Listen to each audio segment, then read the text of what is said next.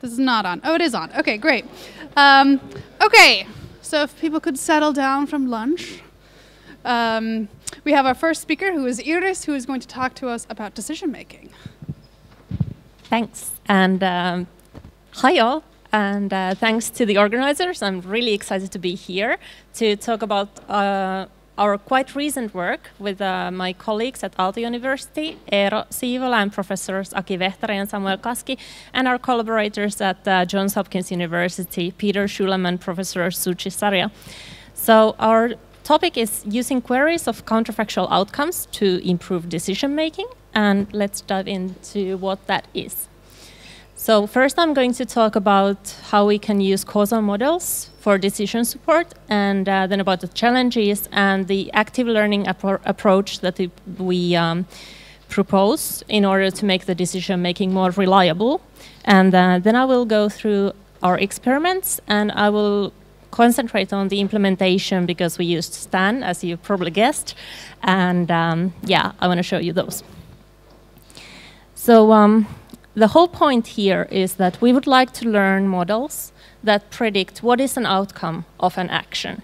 And those models can then be used for decision making where you need to decide what is the best action at which situation.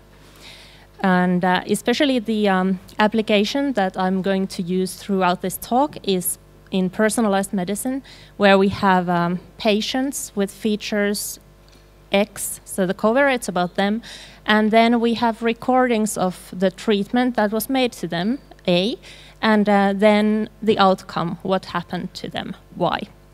And these kind of observational data sets are pretty important because more and more data is being collected in electronic health records.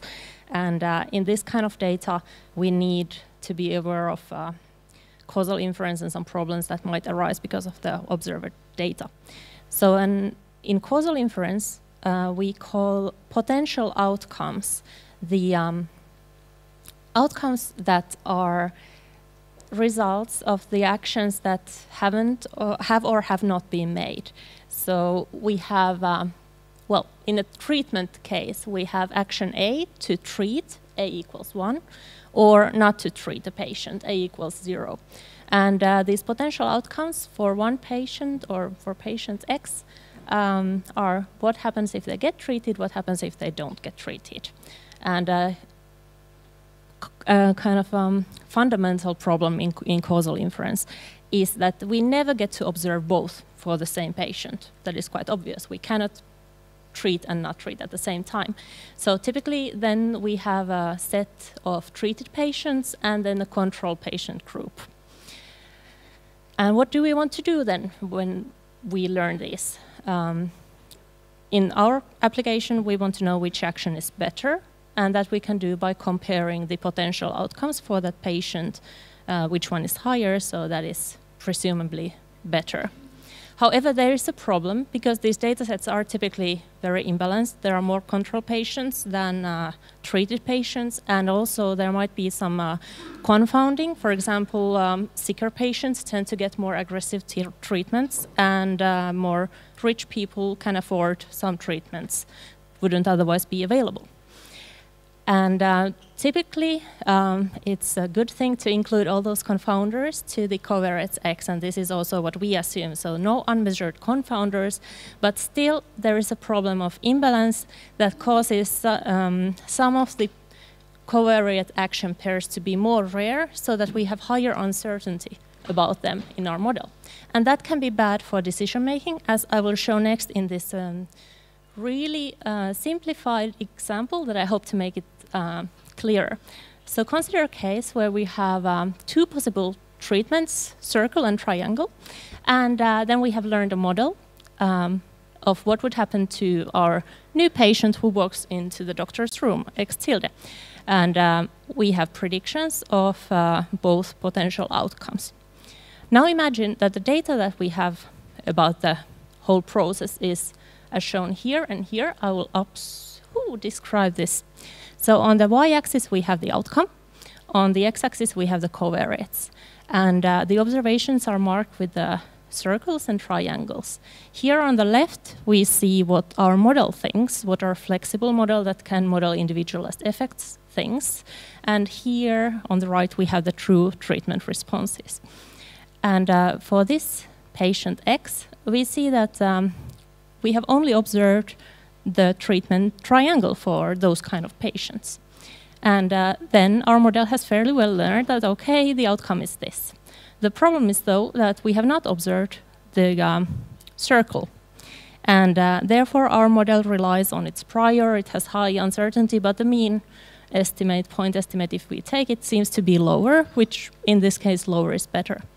However, if we make the decision based on this, it's really bad, because here we see the true treatment responses and realize that actually the patients always got treated with a treatment that is better for them. And therefore, this circle treatment would be really bad for this patient.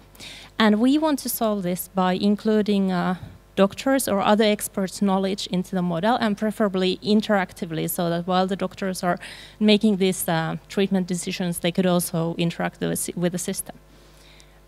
So our proposed solution is to elicit some kind of knowledge about the previous patients, because then we would know what would have happened to them if they got treated with a circle treatment, for example. And we propose two types of questions. First is the counterfactual outcome. So what would have happened to patient XN if instead of this treatment they got the opposite one? This is maybe pretty hard for humans to answer, but if we have a simulator of the system that is very costly to run, then we might have this one. The second one is a comparative question of which treatment would have been better. And these type of questions are typically easier for human to answer. And then the question of which question to ask is an active learning question, and we use active learning methods to select those queries. And now, as a result, we get two types of data. So we have the training data, which is observational data, and then we have experts given data about the counterfactuals. It has different noise, of course, than the original data, and it may also be of different type, comparative in this case. And therefore, when learning in this kind of setting, that's why we used STAN, because with STAN it was pretty easy to incorporate this kind of different data and do the learning.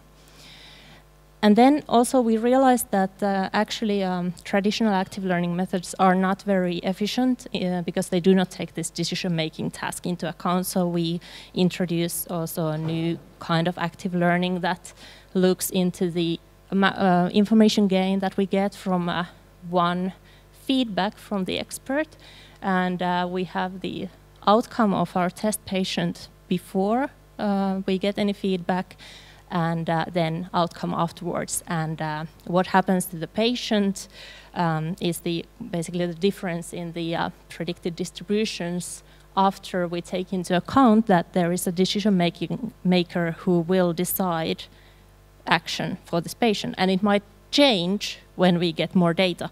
So this is our active learning criteria, but it's not so important for this audience, maybe just showing that you understand what we are doing. So in our experiments, we first did with simulated data just to kind of find out if the idea is sensible, and then with semi-synthetic medical data. And for the active learning baselines, we used two very widely used methods. One is uncertainty sampling, and the other one is expected information gain. So in the first one, we take a binary outcome. So Y is some kind of adverse effect, adverse event that happens to a patient. And its likelihood depends on parameter theta, which depends on the patient's covariates and if they got treated or not.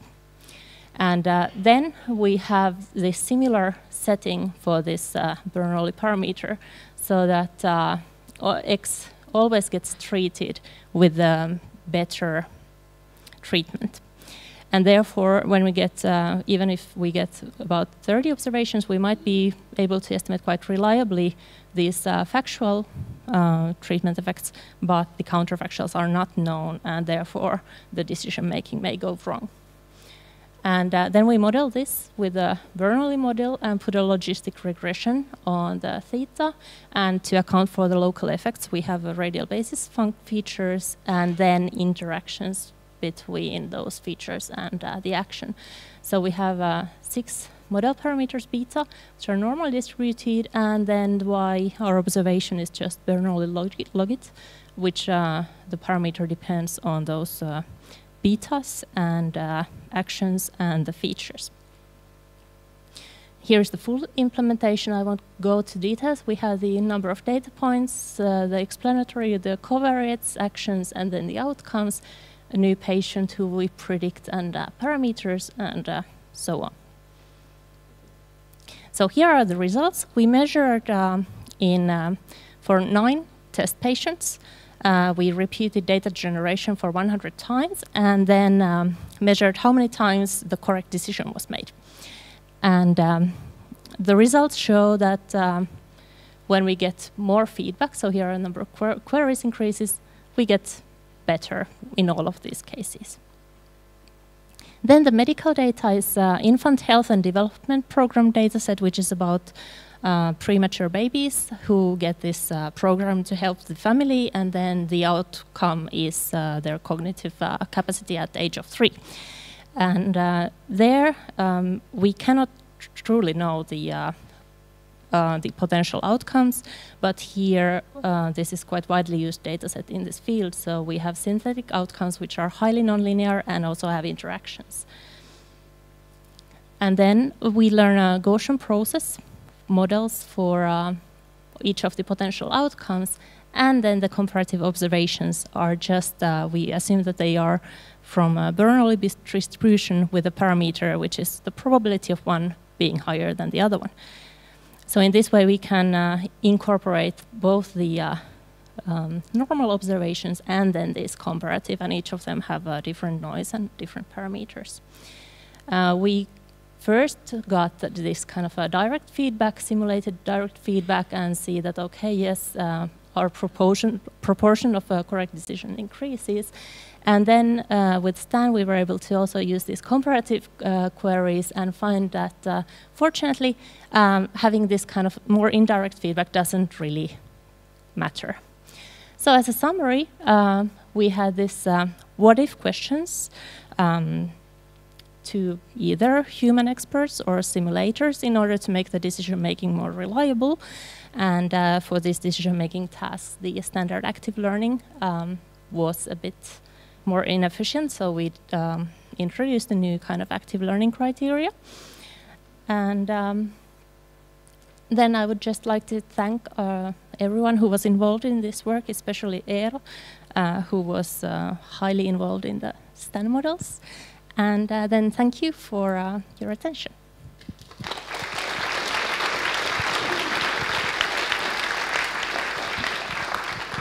Thank you. Okay, first question already, and I don't have to throw the cube.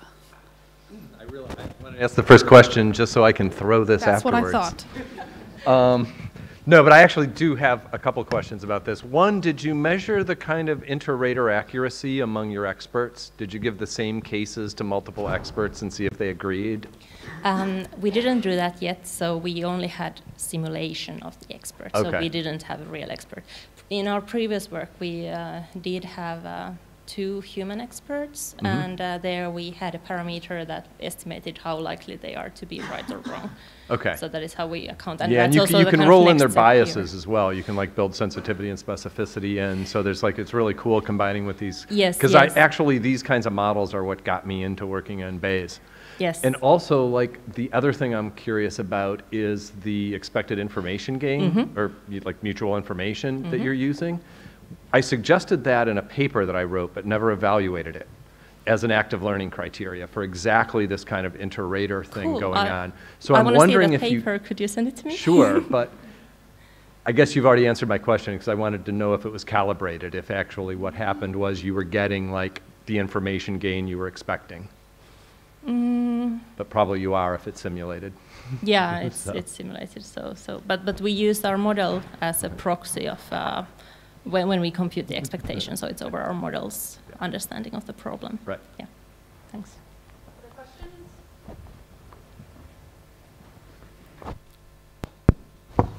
Thank you. It's really interesting. I still need to dive into it a bit. Is there some kind of article and or the code available somewhere? Because I just tried Googling for it. Sorry, could you repeat? Maybe I. Oh, sorry. It looks really interesting, but I want to dive a bit more into it. Is the code or the paper available already somewhere or not yet? Unfortunately, this is not published yet, so we don't have the code either available, but it will be soon, also in archive, but just not yet, sorry. Excellent. Thank you.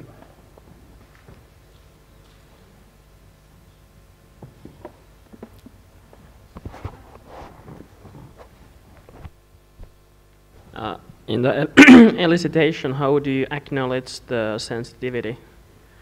The sensitivity to the errors that the Sorry? expert... do you mean the sensitivity to the errors that the expert may make?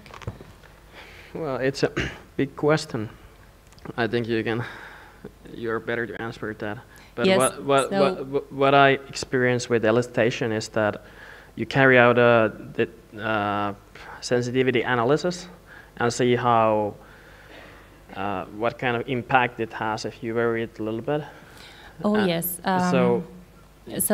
What we did was that we had a noise model for the expert, so that took into account the Gaussian noise but without any bias.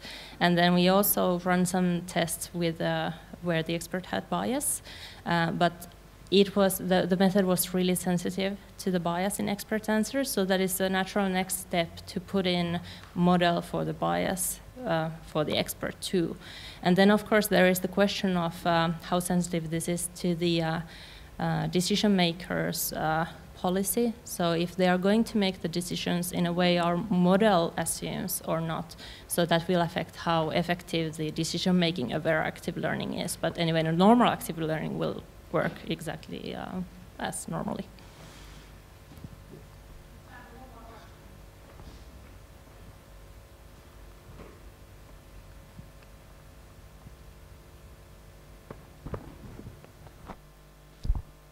Could you give an example of what some of these X's are? Like in your example, what predictors do you use? Okay, so in the infant health development program, there were the age of the mother and age of the, how prematurely the child was born, and I think there were also some demographics like their race, and then some, sorry, I don't remember all of them, but these type of things, okay. Yes. Thanks. All right, let's give our speaker another round of applause.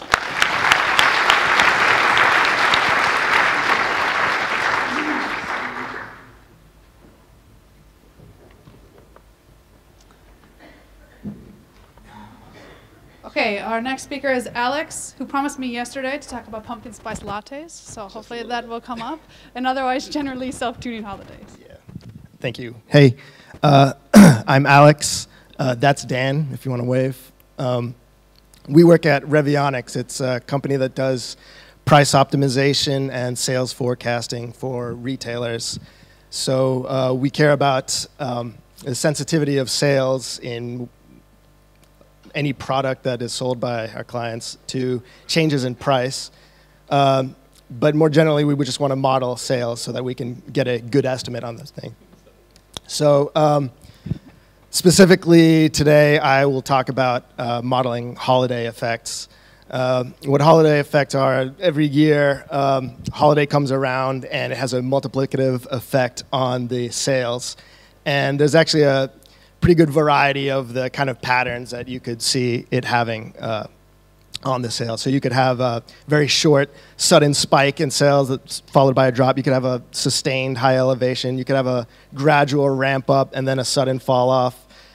Sometimes the peak occurs earlier or after the actual official holiday by some amount of time. So we need a pretty flexible model for this. but we also want it to be sparse. We don't want it to try to explain too much because we have other variables that we want to be explaining other stuff. So what a typical solution, what we kind of used to do, it's similar to what this Facebook Prophet does, also built on Stan, which is you give it a list of official holiday dates, and you manually specify a window. And within this window, every date in the window takes on a indicator variable that is on for any data point that is on that date. And each of these indicator variables then takes a coefficient. And this works okay, but there are some improvements that we'd like to make that the rest of this presentation is about. So for one, we don't really want to manually specify this window all the time. And if we just say, let's give it a big window and hope it works most of the time, you end up with a ton of indicator variables.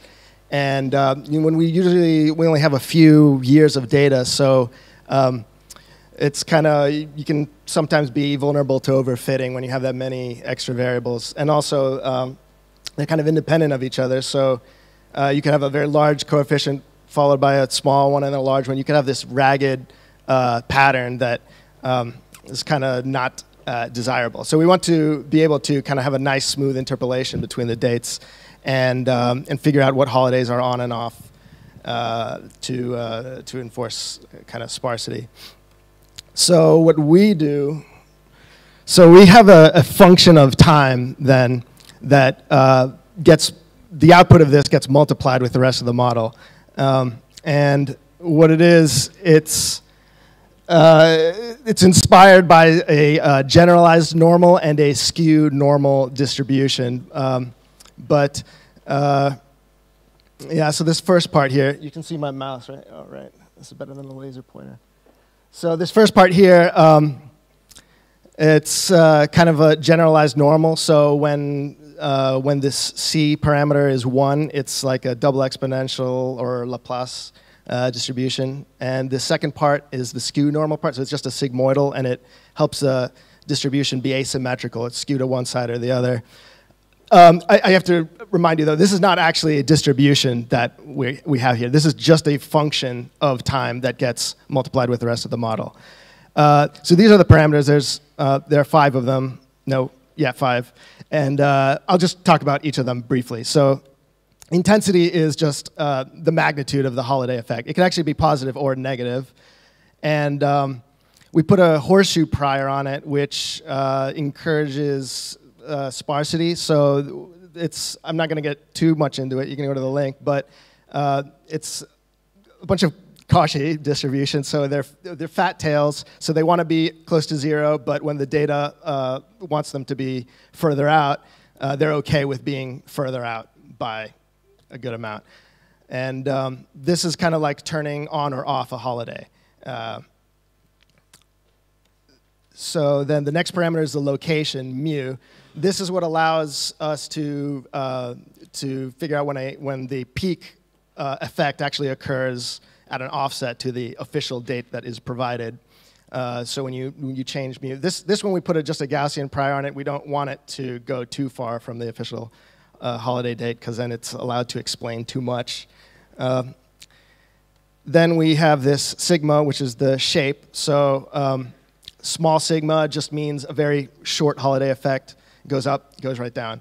And a wide one is wider. So then C is the shape parameter. This is what I said. When it's 1, it's double exponential. At 2, it's Gaussian. And at more than 2, it's this kind of flat top shape, which we see sometimes.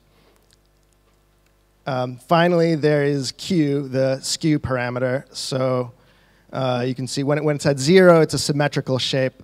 When it's negative, it's skewed to one side, a long run-up followed by a short fall-off, and vice versa.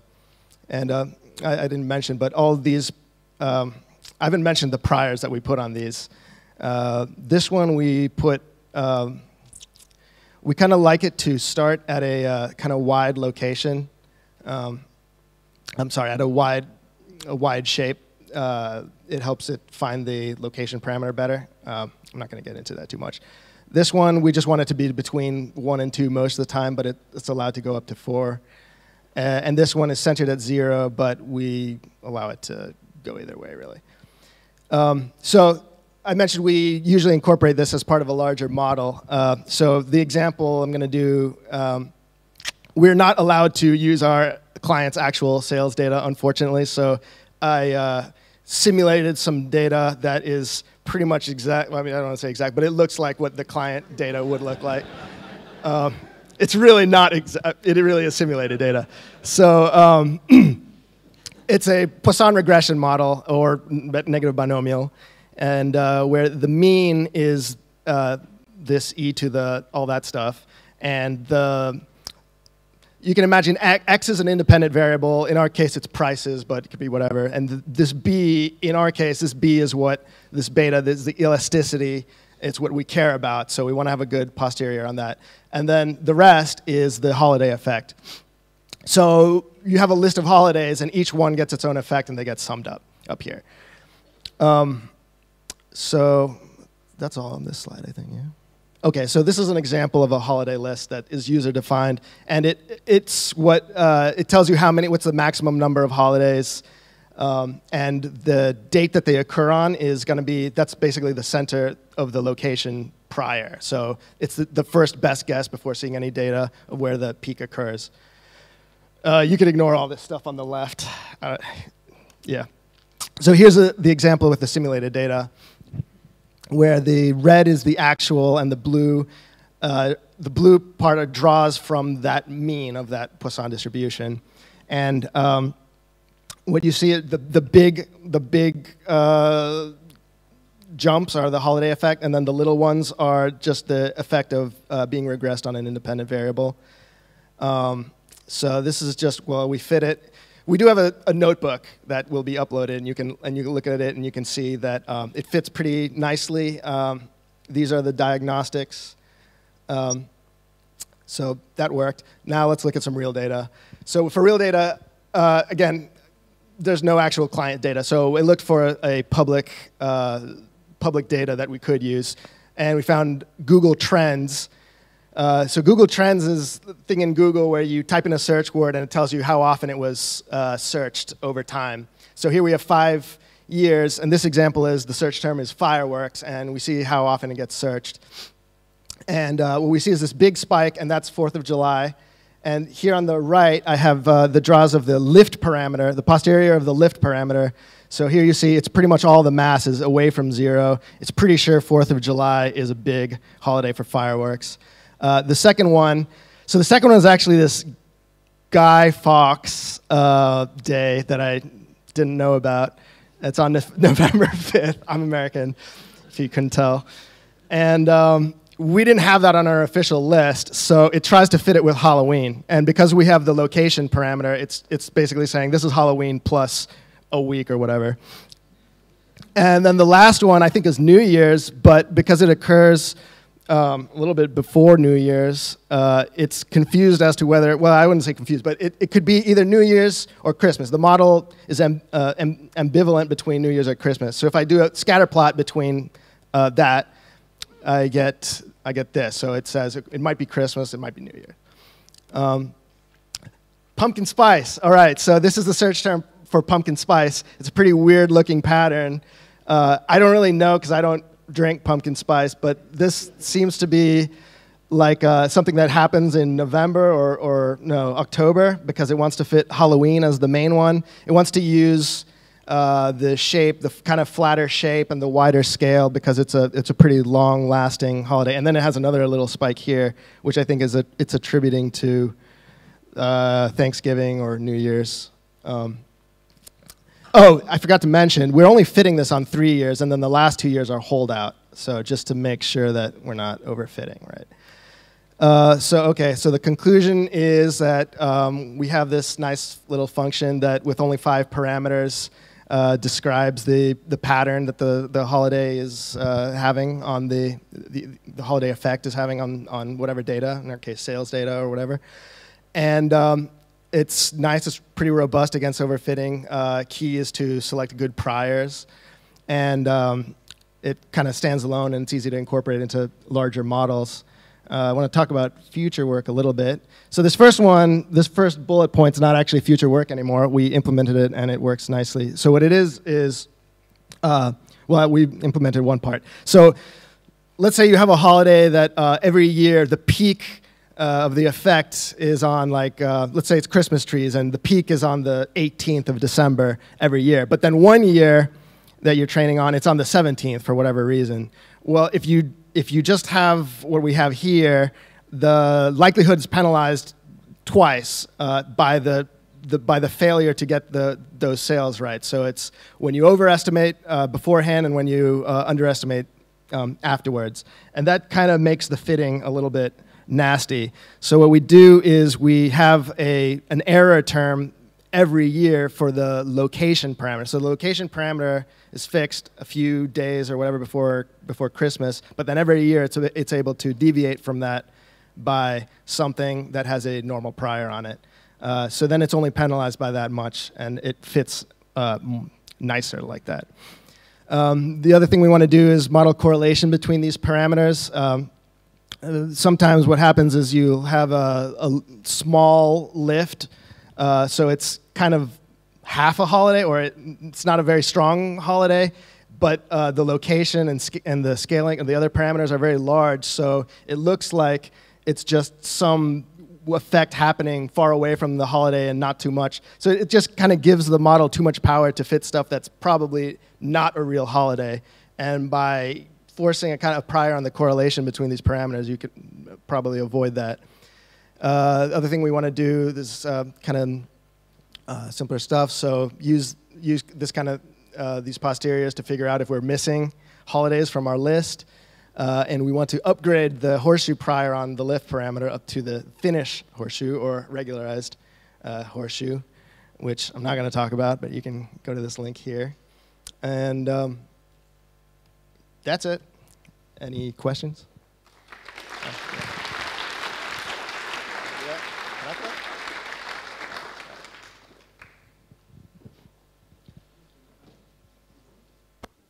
It's not on. Ah, now. So 2 questions is so what about smooth random walk priors for the case where you would have like a lot of, you mentioned that there's a problem if you have too many of these indicators of like for the holiday, like there's change point indicators for the holidays. So is that in Profit already implemented? I'm sure it doesn't solve all the problems you mentioned, but have you looked into that? Yeah, so you could have like when you're saying a smooth random walk, you mean some kind of autoregressive time series model for these coefficients associated to the change for the points. Coefficients? Yeah, that's something that you could do if you wanted to fix the indicator variable version of it, which might work. I don't know for sure, but my feeling is it might be harder to fit that, but I can't really answer that with certainty. But that's a good idea. And the second one is about identifiability. Like if you have a lot of holidays overlapping, like close by, is that some issue? No, it is. So that was one of the examples. It was when it couldn't tell if it was Christmas plus a few days or New Year's minus a few days. And we're kind of okay with that. I guess you could, after the fact, go and qualitatively, based on what the search term is or what the product is, determine which is the holiday that's having the effect. But without that qualitative information, you don't really want to learn to figure that out just from the data by itself. Okay.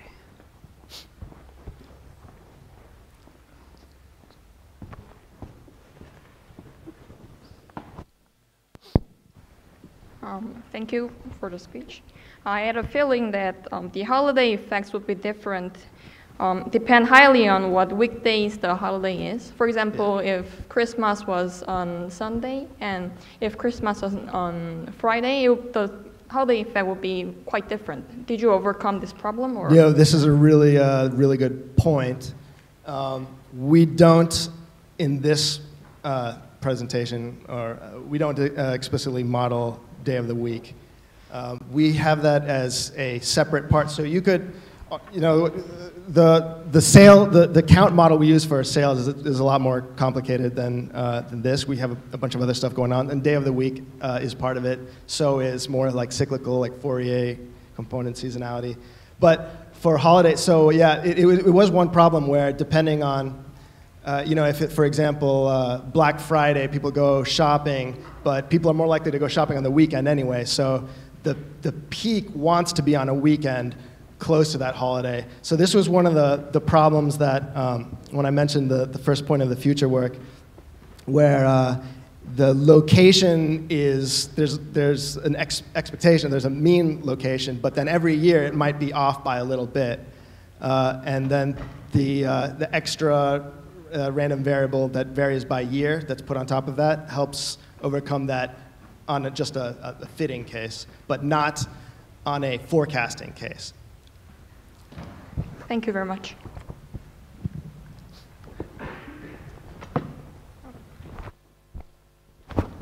Okay, thanks.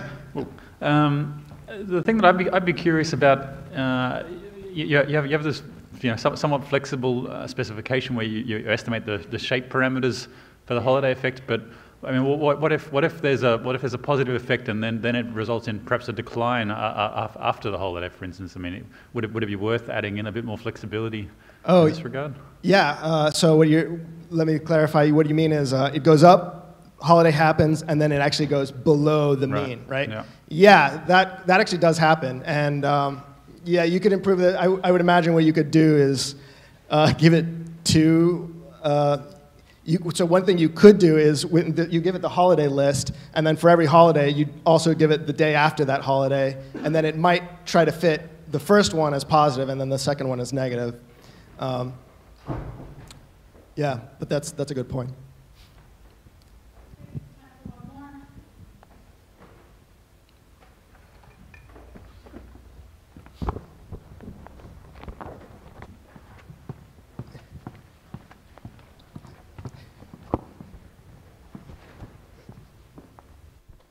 Thanks. So a quick question about the C parameter that you had, because the C parameter in your holiday function. Because did you mention that it can only be larger than 1? Because with that generalized normal, I think like having C to a half is also the interesting bridge idea. Yes. So to be honest, I don't remember if we put a hard constraint on 1. We have a prior that favors it being between 1 and 2, but I know it can go above. It can go up to 4, and I think it can go. I think actually the hard constraint is at 0. I might have misspoken there. Oh, okay. Oh, or I might have misheard. Yeah. No, I misspoke. I remember.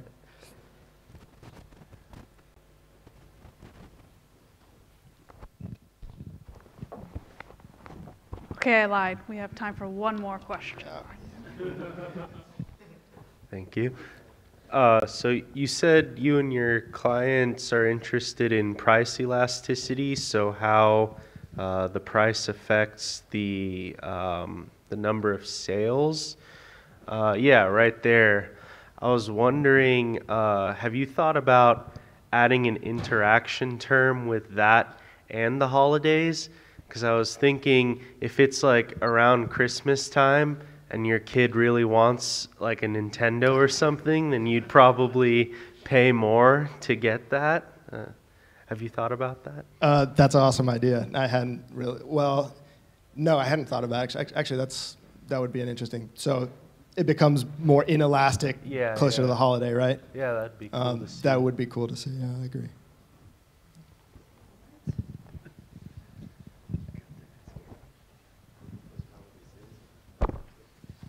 Okay, let's thank our speaker one more time.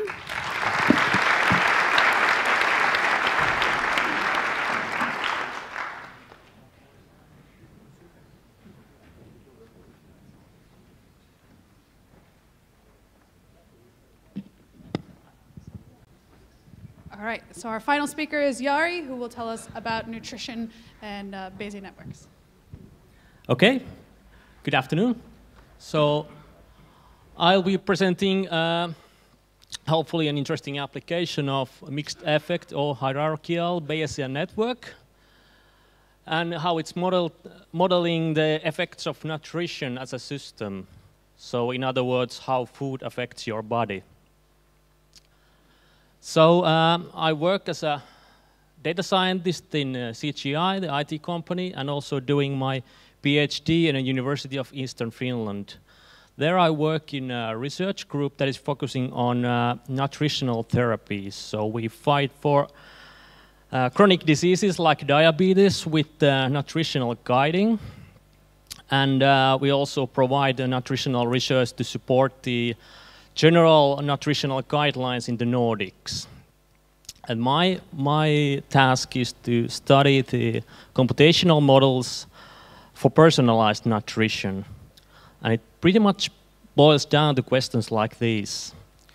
So I argue that much of our health problems come from the fact that we eat in a way that our bodies are not expecting. So we eat whatever, our bodies are giving us signs that please stop, and eventually that we have to take some medication to overcome the issues. But how could we have known that?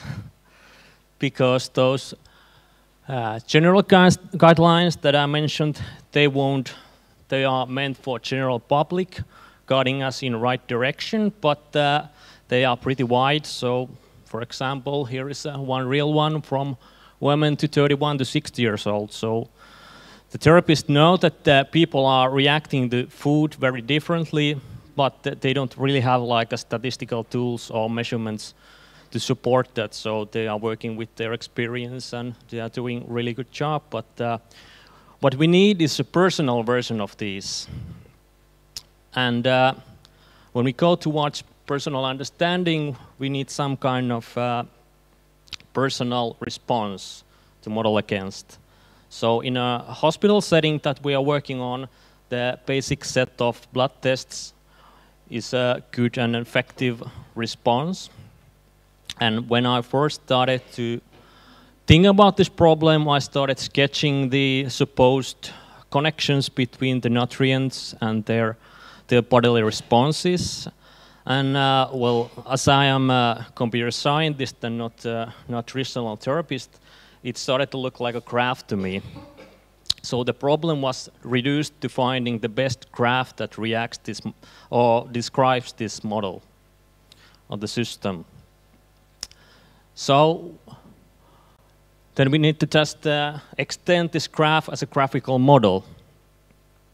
So we take those personal information and nutrients and blood tests as random variables, and then we are having some connections between them. Unfortunately, finding the optimal graph directly is hard, but again, we can use our Bayes rule to change to alternative probability that evaluates the probability of candidate graph given this data set. Okay, this task may also be quite heavy, but fortunately it can be narrowed down with good choices of prior information.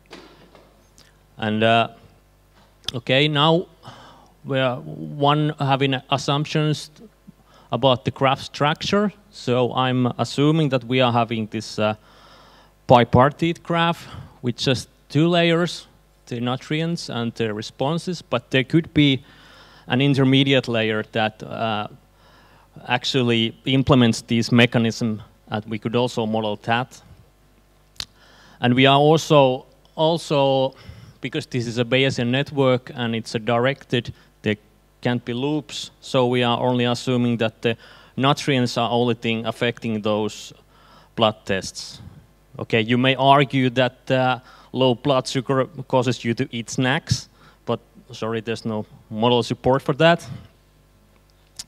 And also those nutrients can't affect directly to each other or need us the blood tests, although there might be such a connection, but it's modeled indirectly through the network, and that's where the Bayesian networks excel anyway. And okay, this graphical model, it's alternative to the joint distribution. And it has, as we are assuming these Markov properties, we can decompose the joint distribution into local distributions that can be estimated separately. So let's zoom into one of those boxes on the right. And on the upper box, I have opened up this bunch of latent variables from the vector phi. And looking at the top down, I'm also having priors there.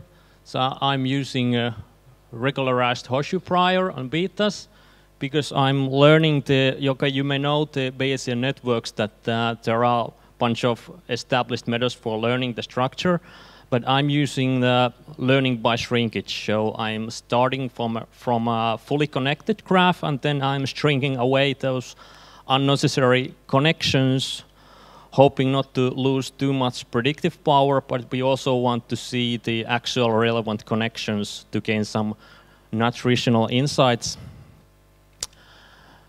And as you see, there's two layers of hierarchy. There are the typical level of effect, how it's going in population-wise, and then there is this personal level that we are more interested about.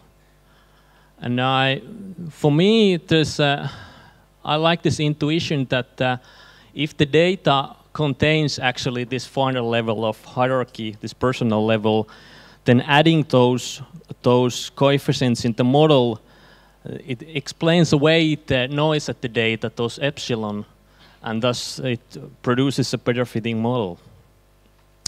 And actually, okay, I also like the graphical model so that you can communicate it better with the experts on the field and see what's going on there. And actually this variance of the personal effect is one we care about the most at this phase, because it has a nice interpretation. So if it's 0, then we can say that everybody are reacting the same way and those general guidelines are just fine.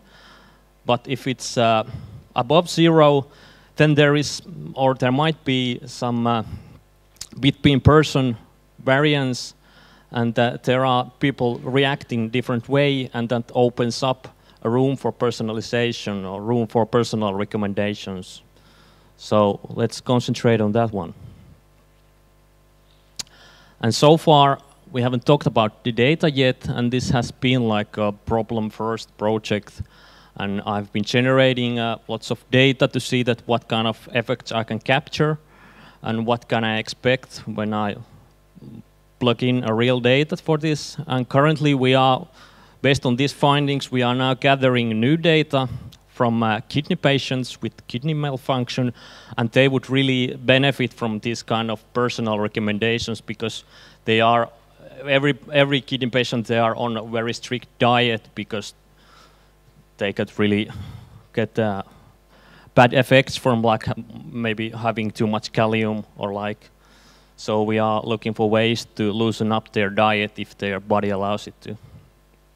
But for this example, I'm using a bit older study, a systemic study. You can Google it up if you like. It's originally is a randomized control trial to study the effects of Nordic diet, so with whole grain, fish and blueberries.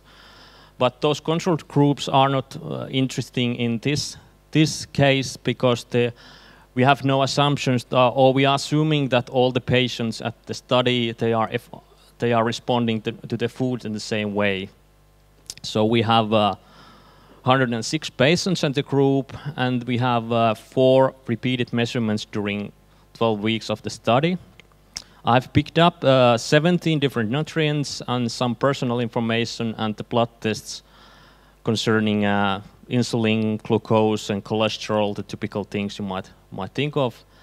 And in the data, we have the food diaries that the patients have been typing and the blood tests that have been taken week after those food diary observations. And let's look at the bit sample of the data. And one example effect that I'm using as an example for the rest of the talk. So we study how protein at your diet might affect in the insulin level at blood. Okay, so you see that the typical effect is quite flat, but there seems to be a difference between patients, but then again, this might be just a random noise. And let's see if our model can pick it up. So this is what happens at my notebook. There's an R script that implements this graph search. It runs the STAN model for every local distribution and gathers up a graph object that can be also visualized with the JavaScript that is also embedded at the notebook. And we see small examples how to access this model through these 3 different layers. So here's the visualization, the whole thing, and on the right there is a notion how to connect this visualization back at the model. So the blue and red lines are the betas, and the gray shade indicates the amount of variance between persons. So just to look at few things, okay, cholesterol medication works. It lowers the cholesterol, but it also typically raises insulin levels, so it might break out the diabetics. And also, one thing, folic acid, it lowers blood insulin. That's also clinically supported, so that you might have a doctor giving you folic acid if you have a risk for diabetes. Let's zoom in and look for our example, protein to insulin, and see that there is really no much typical effect, but the between person variance seems to be high. And let's look at the numbers. So now we are querying the graph object. Okay, we can query all the beta nodes and sort them. So here are the typical effects. But how about the variances? We can also query the B sigma nodes, and there we have this protein. But this 0.1 is just a point estimate, so we are interested about the posterior. And then we go to the STAN model. We dig up the local distribution for insulin, and then the variance for protein. And here we have a whole to see, and it's just the tip of this posterior iceberg.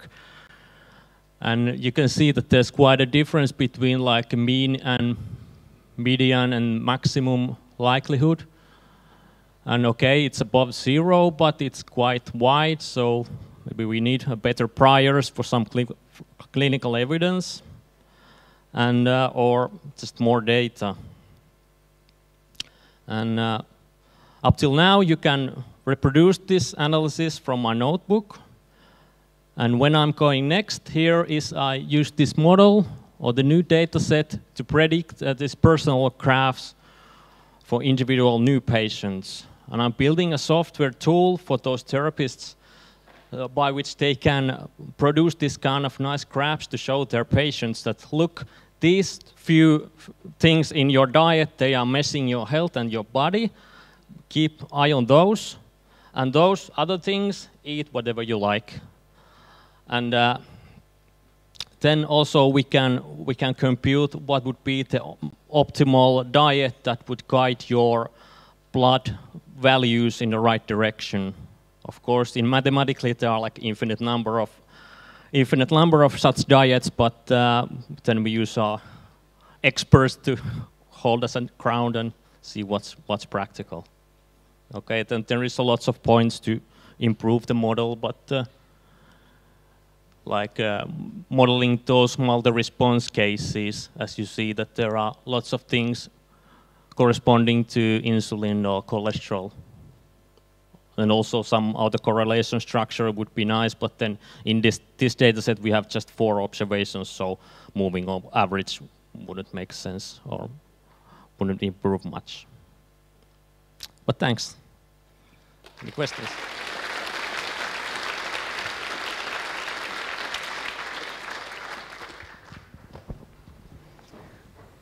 Are there any questions? Okay, I have one. Okay. So you didn't say anything about the reliability of the food frequency questionnaires. So I imagine that there's some measurement error associated with how much protein you're actually intaking versus what you report on the questionnaire, which you could take into account with Stan. I don't know if you thought about that. Well, the experts know, and they have pretty, they know how people lie in those questionnaires.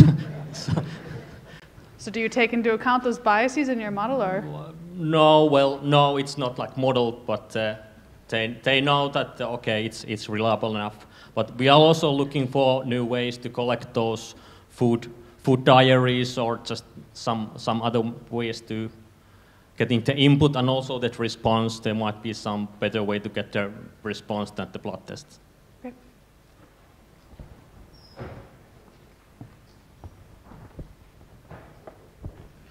Hi, so you said you were learning the model structure via the regularizing priors. Yeah. Did you have any issues with identifiability with this approach? Sorry, what? Did you have any issues with there being multiple topologies that would basically work? Well, yes, and of course it depends on the shrinkage at this point. And there's, okay, another way is that you can, usually in Bayesian, with Bayesian networks, you first learn the structure and then estimate the parameters. You can use also that one. But in this way, you can estimate the structure and the parameters at this one pass.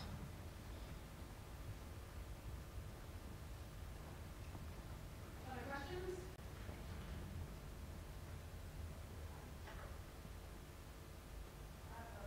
Okay.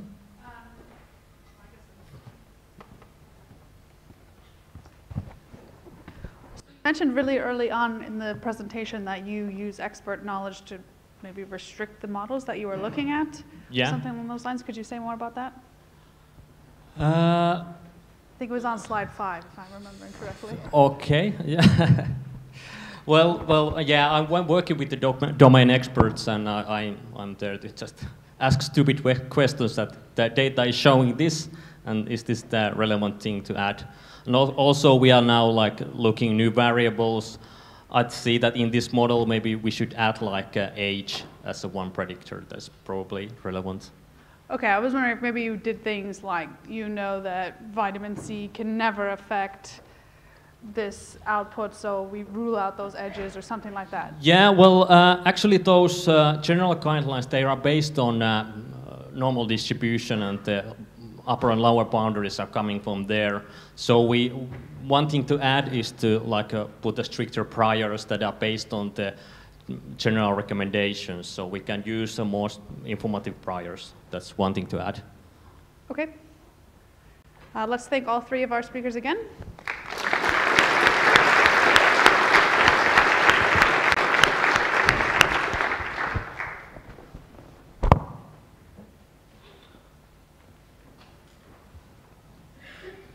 So we have still 1 hour before coffee break, and in order you to be a bit more alert, all stand up. Stand on your toes and reach high, and then switch from the one leg to another, switching, and then do this running movement. And then a couple times go down and up.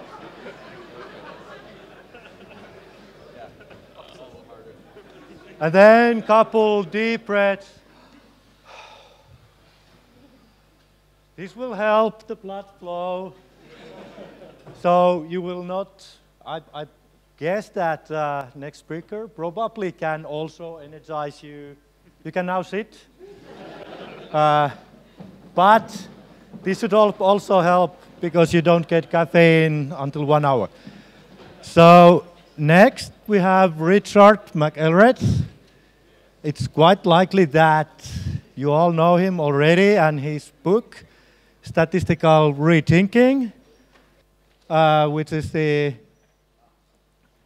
one of the best introductions to Bayesian statistics. Very nicely written. It's a pleasure to read. And so, please. All right. Hi, everyone. I've been really enjoying talking to all of you about what you study, and so I'd like to pay that back and maybe be a fraction as interesting. So I'm going to give a talk which is abstracted away from the computational details, if that's okay. Well, even if it's not okay, this is what I'm going to do. And the reason for that is the computational details, which I'll list, are things that are all provided as examples in the amazing Stan manual. Just it's the best applied stats book on the planet, I think, is the Stan manual. And but I want to give you an idea about the scientific function for my basic research, that these let's say techniques that Stan enables, what they deliver for me. And so let's forget about statistics for a moment and just think about the scientific world that I live in. And I want to invite you in, and I hope you're interested in it as well. So I'm an evolutionary biologist who studies humans. And the public pays me to try and figure out where people came from. And as a consequence, how human societies work and why human societies are so different from the societies of other animals. One thing that humans have in common with most animals, and this is a deep puzzle about life on this planet, is that we have childhood. So consider the elephant, for example. It's a deep puzzle why it is that such a large and robust specimen as an adult elephant would decide to reproduce by reducing itself to a single cell every generation, an incredibly fragile and delicate cell. And then it has to spend a really long time growing back up, right, to the large size again. Humans do this too as well. Most animals do. There are animals that don't do this, like coral. Coral can just clone, right, make a whole reef that way. So why don't we do that, right? And I don't have an answer for that, but what I want to talk about is how the way childhood works in different species and getting to us creates different possibilities, that everything is kind of bound together in the way animals develop what we call their life history. So consider this dinosaur right here. This is the starling. It's a very lovely dinosaur. And starlings, like most birds, once they reach adults, they can live for a decade or more, no problem, even in the wild. And in captivity, they could live for 20 years. Really extraordinary. And that's not uncommon for birds. But most of the population dies in the first year. They have really high mortality. And they grow up really, really fast. And the reason is because they have to fly to get their food. And you gotta grow up really fast in that first year. You can't take your time. Childhood is rushed. They have no time for study. And this has a big consequence on the structure of, well, dinosaur society, right? That their childhoods aren't times to take it slow and go to college and learn about samplers, things like that. They just don't have time. They got to get on with life. But once they've grown up, they've got their way of living, and they got their wings, they can live for a very long time. Stands in stark contrast to apes like ourselves. Consider another contrast. This is not a hat. Right? Most of you know what this is. This is a boa constrictor digesting a hat, right? No, digesting an elephant. And so what's interesting about boa constrictors and other reptiles, of course, is that when they come across a very large surplus, like an elephant, they can use it all. They can just swallow it, curl up under a rock, hibernate for a while, make full use of that surplus. They'd have neither need nor cause to share that with any other boa constrictor. All right, because their physiology lets them just use it all, swallow it all and use it. We cannot do that. If you come across an elephant, I subject, we don't have experimental data to verify this, but I think it's true. You can't use it all yourself right away, right? It will rot before you can consume it all. And as a consequence, many things are made possible in ape society because of our very tiny stomachs for trading surplus and creating societies to deal with those things. So people like myself, we're trying to figure out partly how it is that human societies take the forms they do, and our cognition takes the form it does, and our rates of aging take the form it does, and how all these things co-vary in meaningful functional ways. And we we explore those questions by comparing ourselves to other animals, often closely related ones like the other apes, but even distantly related ones like boa constrictors and starlings and such. We have long childhoods during which we're incredibly dependent, but also during which we acquire very complicated and highly productive skills that can take as much as 20, 30 years to develop, right? Like writing samplers or templating C++ code or whatever it is that one might do. And or playing the cello, right? I'm sure lots of people here play instruments, right? It's the musical instrument model for human productivity skills is a good one in the sense that you need a master around to nudge you, but you still have to do it yourself, right? And it just takes time, and there's nothing you can do to instantly become a master of it. So the view we take in the subfield that I'm in is that we are a very successful ape, a very successful species, not because we do one thing very, very well, but because we do many different things well in different places where they're locally appropriate. And that we have ways as communities of learning about things that are appropriate in particular environments and transmitting those complex cultural skills and technologies to our descendants. And so, you know, think of humans as a naked tropical primate, right, with no natural weaponry, relatively defenseless, and yet we managed to not only survive but thrive and dominate every environment on the planet, except for Antarctica, right? But that'll be warm soon, so we're working on it. So the consequence of this, the structure of this intellectual problem that I've laid out for you, is that it's a deep evolutionary question. If you think about the contrast between the data that are available to us for inference, and what's the inference we want to make, the target of inference is where people came from, and what are the causes. It's a causal model problem. Why are we different from chimpanzees? And what's the history of transitions that got us here and made chimpanzees different from us? And you know, this is a famous page from Charles Darwin's notebook in which he sketches out the idea that there's been branching processes. And we'd like to know these branching processes and also the causes for the particular branching. The problem, of course, is that the distance between the data available to you to make inferences about this branching process and the data we have at hand is really big, right? The best case study you could design if you had a time machine is radically different from what's available to us, even under really nice German funding, right? And so that's why my field is really, really hard.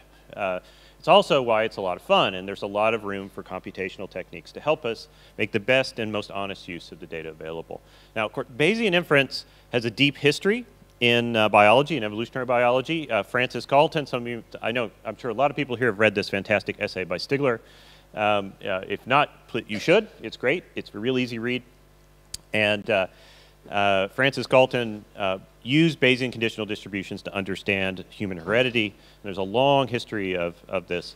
And biology, you know, became the irony then, of course, is that, I'm a clicker, biology became a bit allergic to Bayesian inference because of, well, largely because of Fisher. Not exclusively, but largely because of Fisher. So Ronald Fisher, who I'm sure most of you know was kind of the arch likelihoodist or fiducialist or whatever he ended up calling himself.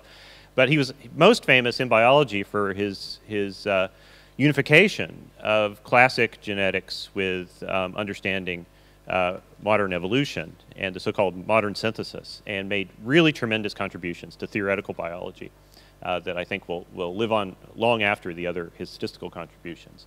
But he also was a very difficult human being, and he tried to stop all Bayes from being done in biology, and he largely succeeded, at least in the UK. Right. I think in France they kept doing it for a long time. And he developed a bunch of, co-developed with other people, a bunch of successful tools which were applied to agricultural trials for the most part. And as a consequence, from the early through the mid and even into the late 20th century, evolutionary biology was using statistical tools which were really designed for controlled agricultural experiments. And this has not fit the structure of our data problem very well. So let me set that up for you. What you're looking at here are the best photo I know that summarizes how awful and interesting and fun the data are that we work with in evolutionary biology. What you're looking at is, this is a field dissection. Apologies to those of you who are squeamish. Biologists don't even notice, right? Field dissection of a wild chimpanzee that died of natural causes. And we have these, at my institute, a number of constantly running field sites where we study the behavior and physiology of our closest relatives. And when an individual dies, it's an opportunity to collect basic biological data at the particular age the individual's at, and so on. But you have to be there to do it, otherwise it's too late, right? So the top on the right hand is the brain of a chimpanzee, which is a very large brain for an animal. It's less than half the size of the average brain in this room, but it's a very large brain for an animal. In the left hand is a testicle. And so just one. And, and so this is a great picture for illustrating a basic thing about our closest relatives. This is really, really different from us in lots of ways. It's not just the brain that's different. We think about like humans have big brains and we're super smart and that's why we're destroying the world. And that's not wrong. But it's tremendously incomplete in the sense that everything else is different about the other apes too, and everything else is different about us. There are all of these coordinated changes in traits in life history and your rate of aging that go along with the size of the brain and investments in other tissues, right? And chimpanzees make radically different investments in tissues that humans don't. The other thing about this, of course, is that these data are scarce. And this is not this is like the rawest data possible in a sense, but this isn't what you analyze. You have to then reduce these data to some kind of quantification, some sort of operationalization about make comparisons to other species. The data we deal with in my field are, let's put it this way, my field is fundamentally observational. Evolutionary science is not an experimental science. We do experiments occasionally, but the experiments are deeply unsatisfying, and they don't actually show us the history, the target of inference we're after. The data we deal with are bad, scarce, and derived. They're bad, they have tremendous measurement error, they have no nice sampling design, they're often just opportunistic, right? You find a fossil, great, you got lucky, you got a fossil, right? Your colleague didn't get tenure because he didn't find a fossil, right? It's just how it goes.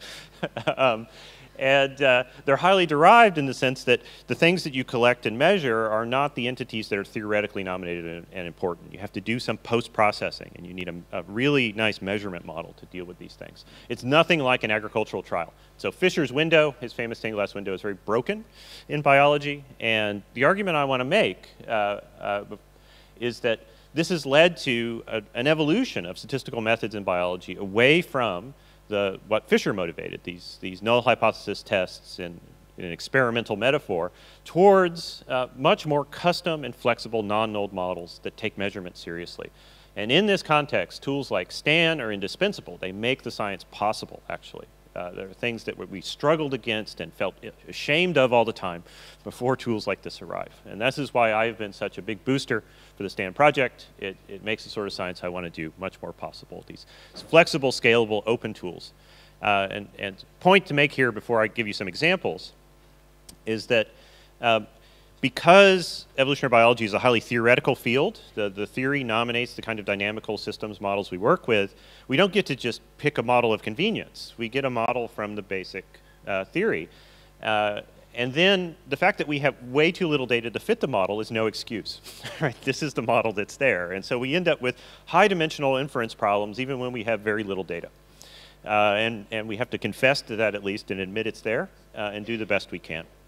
And that's even before we admit that our data are bad and we have to do a measurement model on top of it. So what I'd like to do in the remainder of my time here is first give you a few, how to say this, casual examples of the evolutionary trend. True cases in evolutionary biology that have motivated this move away from the frequentist experimental metaphor towards the more open, non-null, complicated model, the high-dimensional, often bad data situation that most of the cutting-edge work in evolutionary biology deals with. And then I'll spend the second half talking about a case that I'm working on right now that fits all of this. It's bad data, it's high-dimensional, and only STAN makes it possible to produce interesting inferences from it. And it won't be highly technical. As I said, the STAN manual contains all the technical details you would need to reproduce my model. You just need a few months, right? But no, I'd be happy to share the code with anybody who's interested afterwards. Let's get on with it. So these are three of the most famous population geneticists from the 20th century, all now deceased. All of them made fantastic individual contributions. James Crow is one of the, is famous for reasons of DNA. R.A. Fisher, you all know, needs no introduction. And Moto Kimura, one of the most prolific and famous population geneticists of the 20th century, second half of the 20th century, who is a legend, of course, in his home country of Japan, and made tremendous contributions to theoretical population biology. And all of these people collaborated with one another, especially on a famous project known as the neutral theory. So the neutral theory is this idea that, sure, natural selection is an incredibly important force for understanding the design of organisms, but what if you're just looking at molecules? So you're looking at DNA, and it's just a sequence of nucleotides, and you want to understand the patterns of variation in a population of such molecules. Do you need to account for selection at all? And so Kimura had this really brilliant idea that's like, well, let's derive a null model that ignores selection and see what the distribution of alleles would look like. And it's really elegant. It's this kind of thing that people like me, we all learn it in our first year of PhD. We study the Kimura model. It has a beautiful derivation. It's just like, oh my God, this is such a sartorial moment, right, where you rederive as a result. And it is beautiful. And so this is from Kimura's 1983 book, The Neutral Theory of Molecular Evolution. This is reproduces a graph he drew. We're looking at the red bars are actual data. I think this is maize, actually. I know not the most exciting organism, but at least tasty. And there's lots of nucleotide variation, and this is in a population. On the bottom, we're looking at allele frequency of different alleles. There's large numbers of alleles at particular loci. And then how many alleles have that frequency in the population on the vertical. Does this make sense? This is a standard frequency distribution. And the red bars are data. The blue bars are model-based prediction, assuming that all alleles have the same mutation rate. All sites have the same mutation rate. This is a basic Kimura model. And then the yellowish, orangish color is a slightly modified one where you allow heterogeneity in that mutation rate, a distribution of mutation rates. And I think you'll see that there's a pretty good match to data. Of course, it's not perfect, but this was a really shocking result to a lot of people, you know, who had kind of been weaned on Darwin. You expect you need selection to explain allele frequencies, right? And it's like, well, maybe not. And this is I mean, maize is under really strong artificial selection, so there was really good reason to think you would see it here. So the neutral model, if you take it as a null model, it's really hard to reject it, actually. Very, very difficult to reject it, at least if you look at the data this way. Here's the scientific problem. So the kind of background to this is there's this traditional way of thinking about how we marry theoretical models to data, and there's this straight line narrative, we say. This is kind of like, you know, the scientific method. You put on a lab coat, you look through a microscope, and then, you know, you test a hypothesis and such. There's a version of this for statistical modeling where you have a hypothesis on the left that something X influences Y and Z. You then decide you're going to get serious and make this as some set of process models. And I forget what that model is. I'm sorry. It's a Lorentz attractor or something. And then on the right, you decide, okay, there's some set of the variables of this system. We're going to look at the frequency distribution of them, and then we can do statistics, right? And this is the basic model of how it works. And if you have one hypothesis and you make one process model from it, and then you make one sort of statistical instantiation of it, this seems like a nice story. And this is kind of the neutral theory story. We write down the null model where you take selection out, some force out, and we ask if it can account for the data. The problem is that in evolutionary biology, there are no unique null models. I'll say that again. There are no unique null models. And the reason is because there are too many different forces. And you can't turn them all off because then you have nothing, right? And it isn't like an agricultural experiment where you can say, like, one thing gets a treatment, the other thing doesn't. So there's a consensus null model. I know, even then, like Fisher and Neyman and Pearson argued viciously, I think, about what the null model was. But in evolutionary biology, you can't even get started with it. And so the neutral model is a null model, but it has no unique claim to that. So let me try to spell this out. We start with two, you know, blobby kind of general verbal hypotheses on the left. Evolution is neutral, selection matters. Those of you who've read my book know this is from the first chapter in the book. But there are lots of different process models that correspond to saying evolution is neutral. On the top, there could be some classic neutral equilibrium model. This is the Kimura model. It means there's no selection, and the population is at steady state. You have the same numbers of individuals in every generation over time. That's a stationary equilibrium population. But you could also say that there's no selection, but the population is fluctuating from time period to time period. Why? Because the amount of food changes.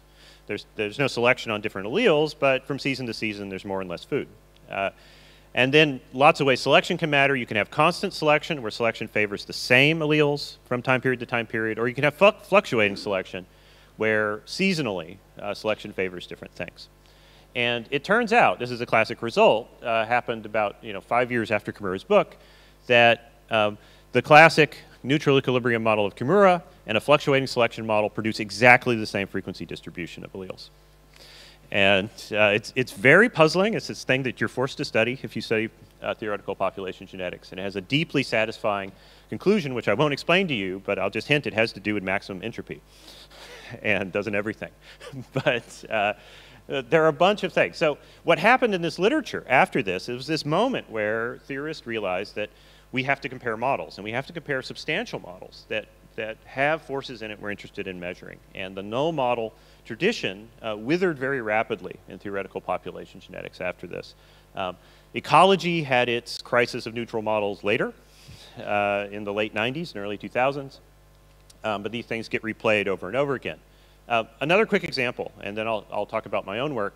So you may have heard about these Neanderthal genomes that at my institute in Leipzig people sequence out of fossils, mainly ear bones. You get a fossil ear bone and you can extract good DNA from it and splice it all together. And just a couple weeks ago, or last week was it, there was a new article out from the genetics department at my institute with this hybrid of Denisovans and Neanderthals. I don't know if anyone saw this.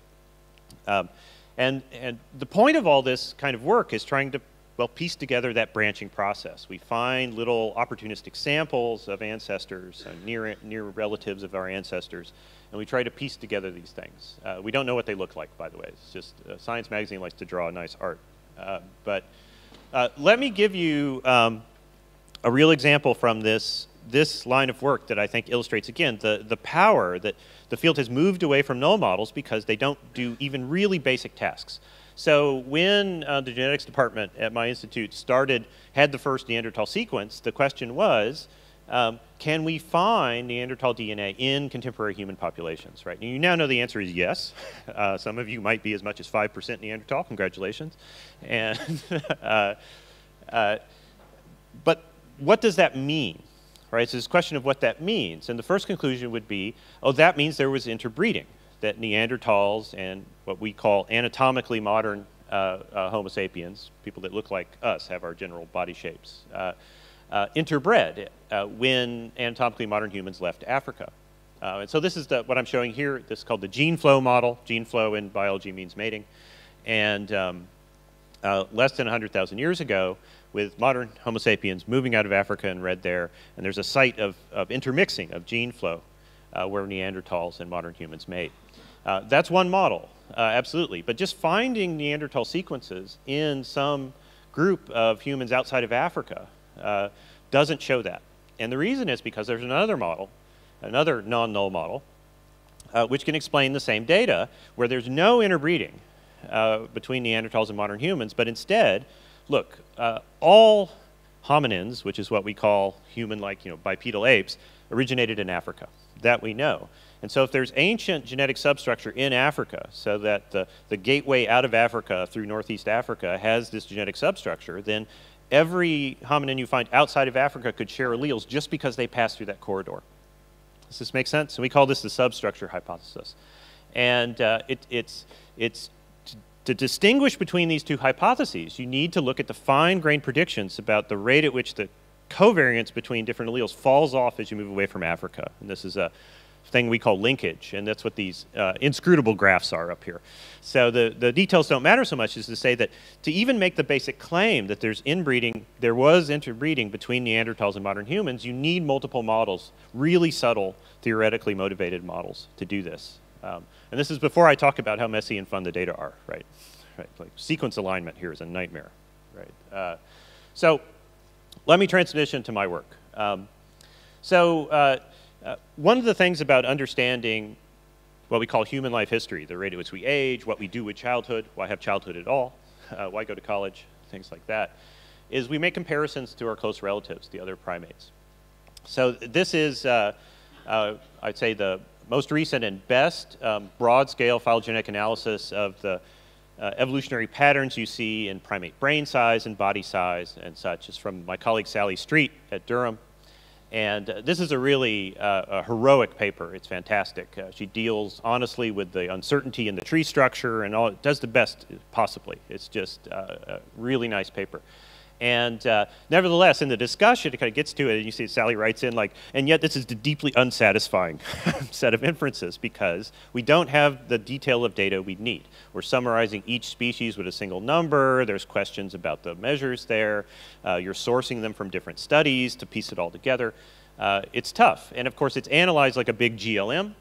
And the issue there is that that's not the way biology works. Organisms are not, the features of organisms co-evolve. They co-constrain one another. You want some kind of engineering model of brains and bodies and testicles and all the other stuff that's part of a primate. And so there are, I bring you back to this picture, yeah?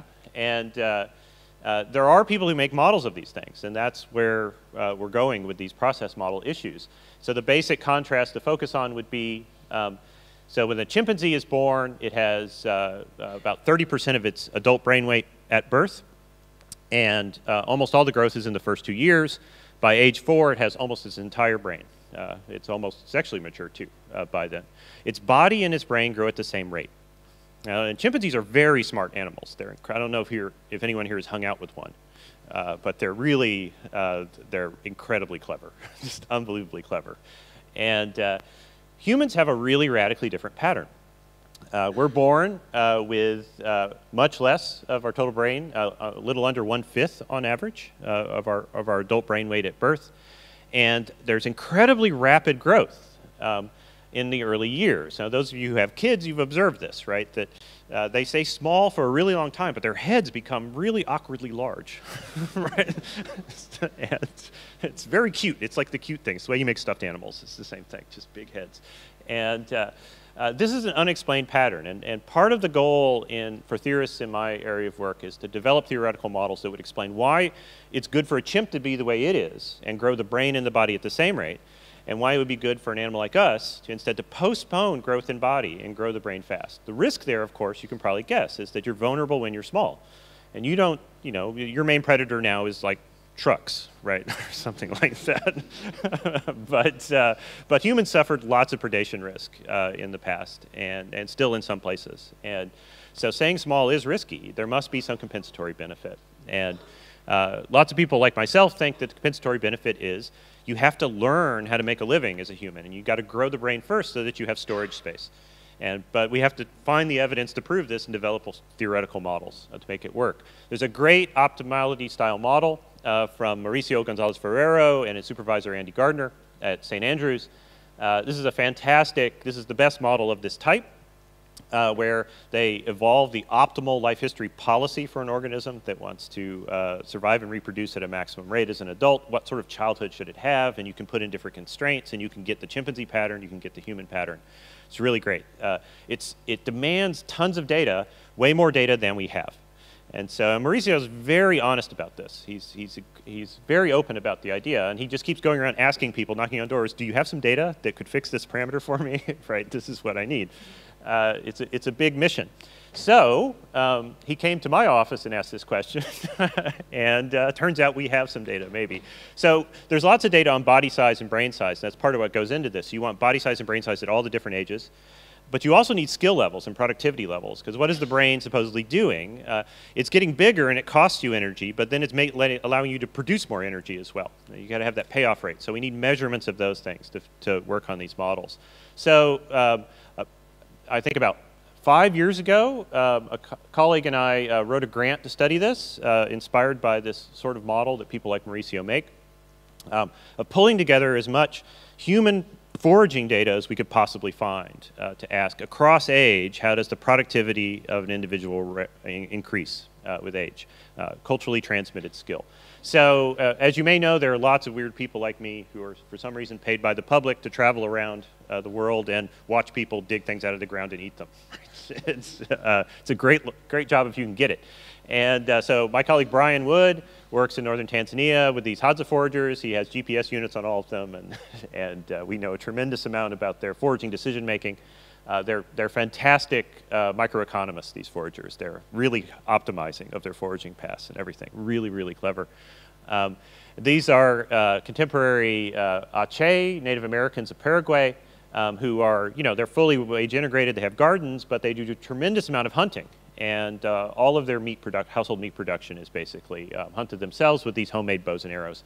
And here you see a man showing his son how to track. It's all tracking. Game is scarce. You need culturally transmitted knowledge to be productive.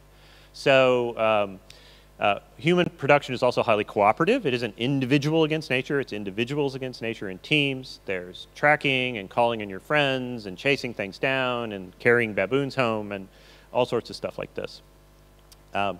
And it's also highly dependent on technology, which takes a long time to learn how to make.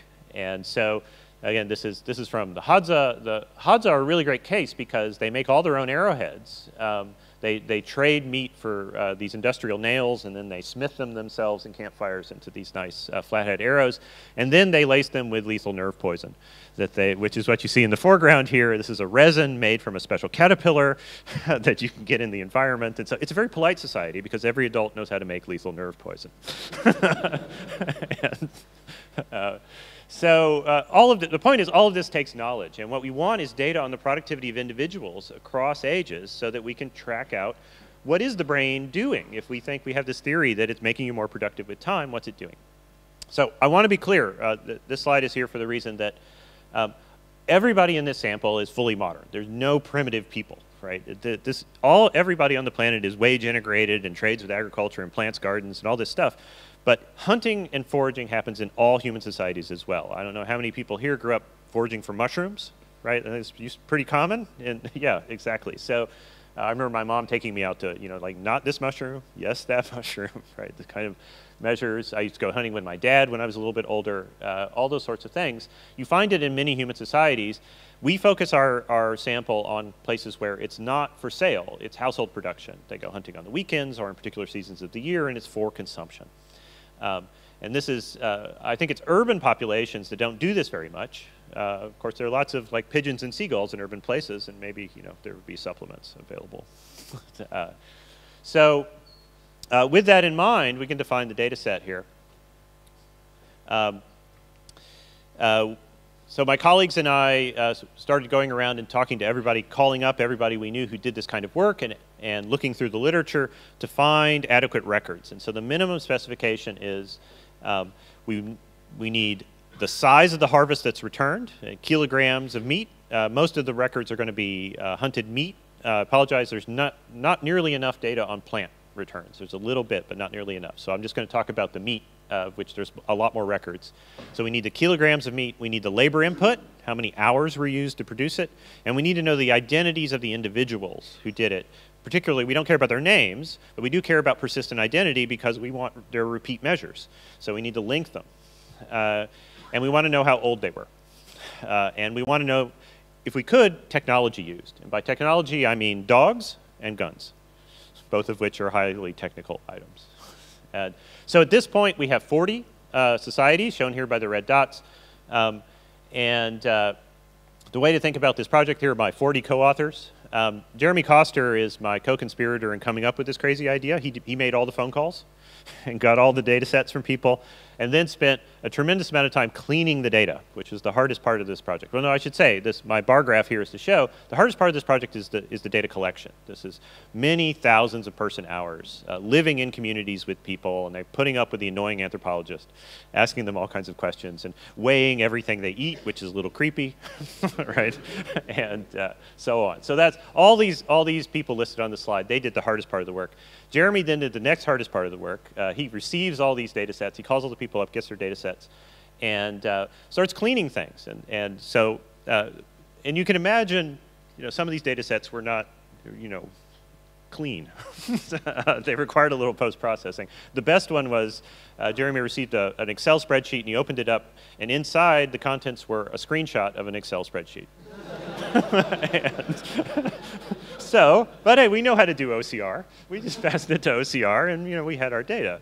But things happen, right, in science. The last bit is my bit. The little pink bit here. Stan did most of this work, to be honest, and this is the statistical part.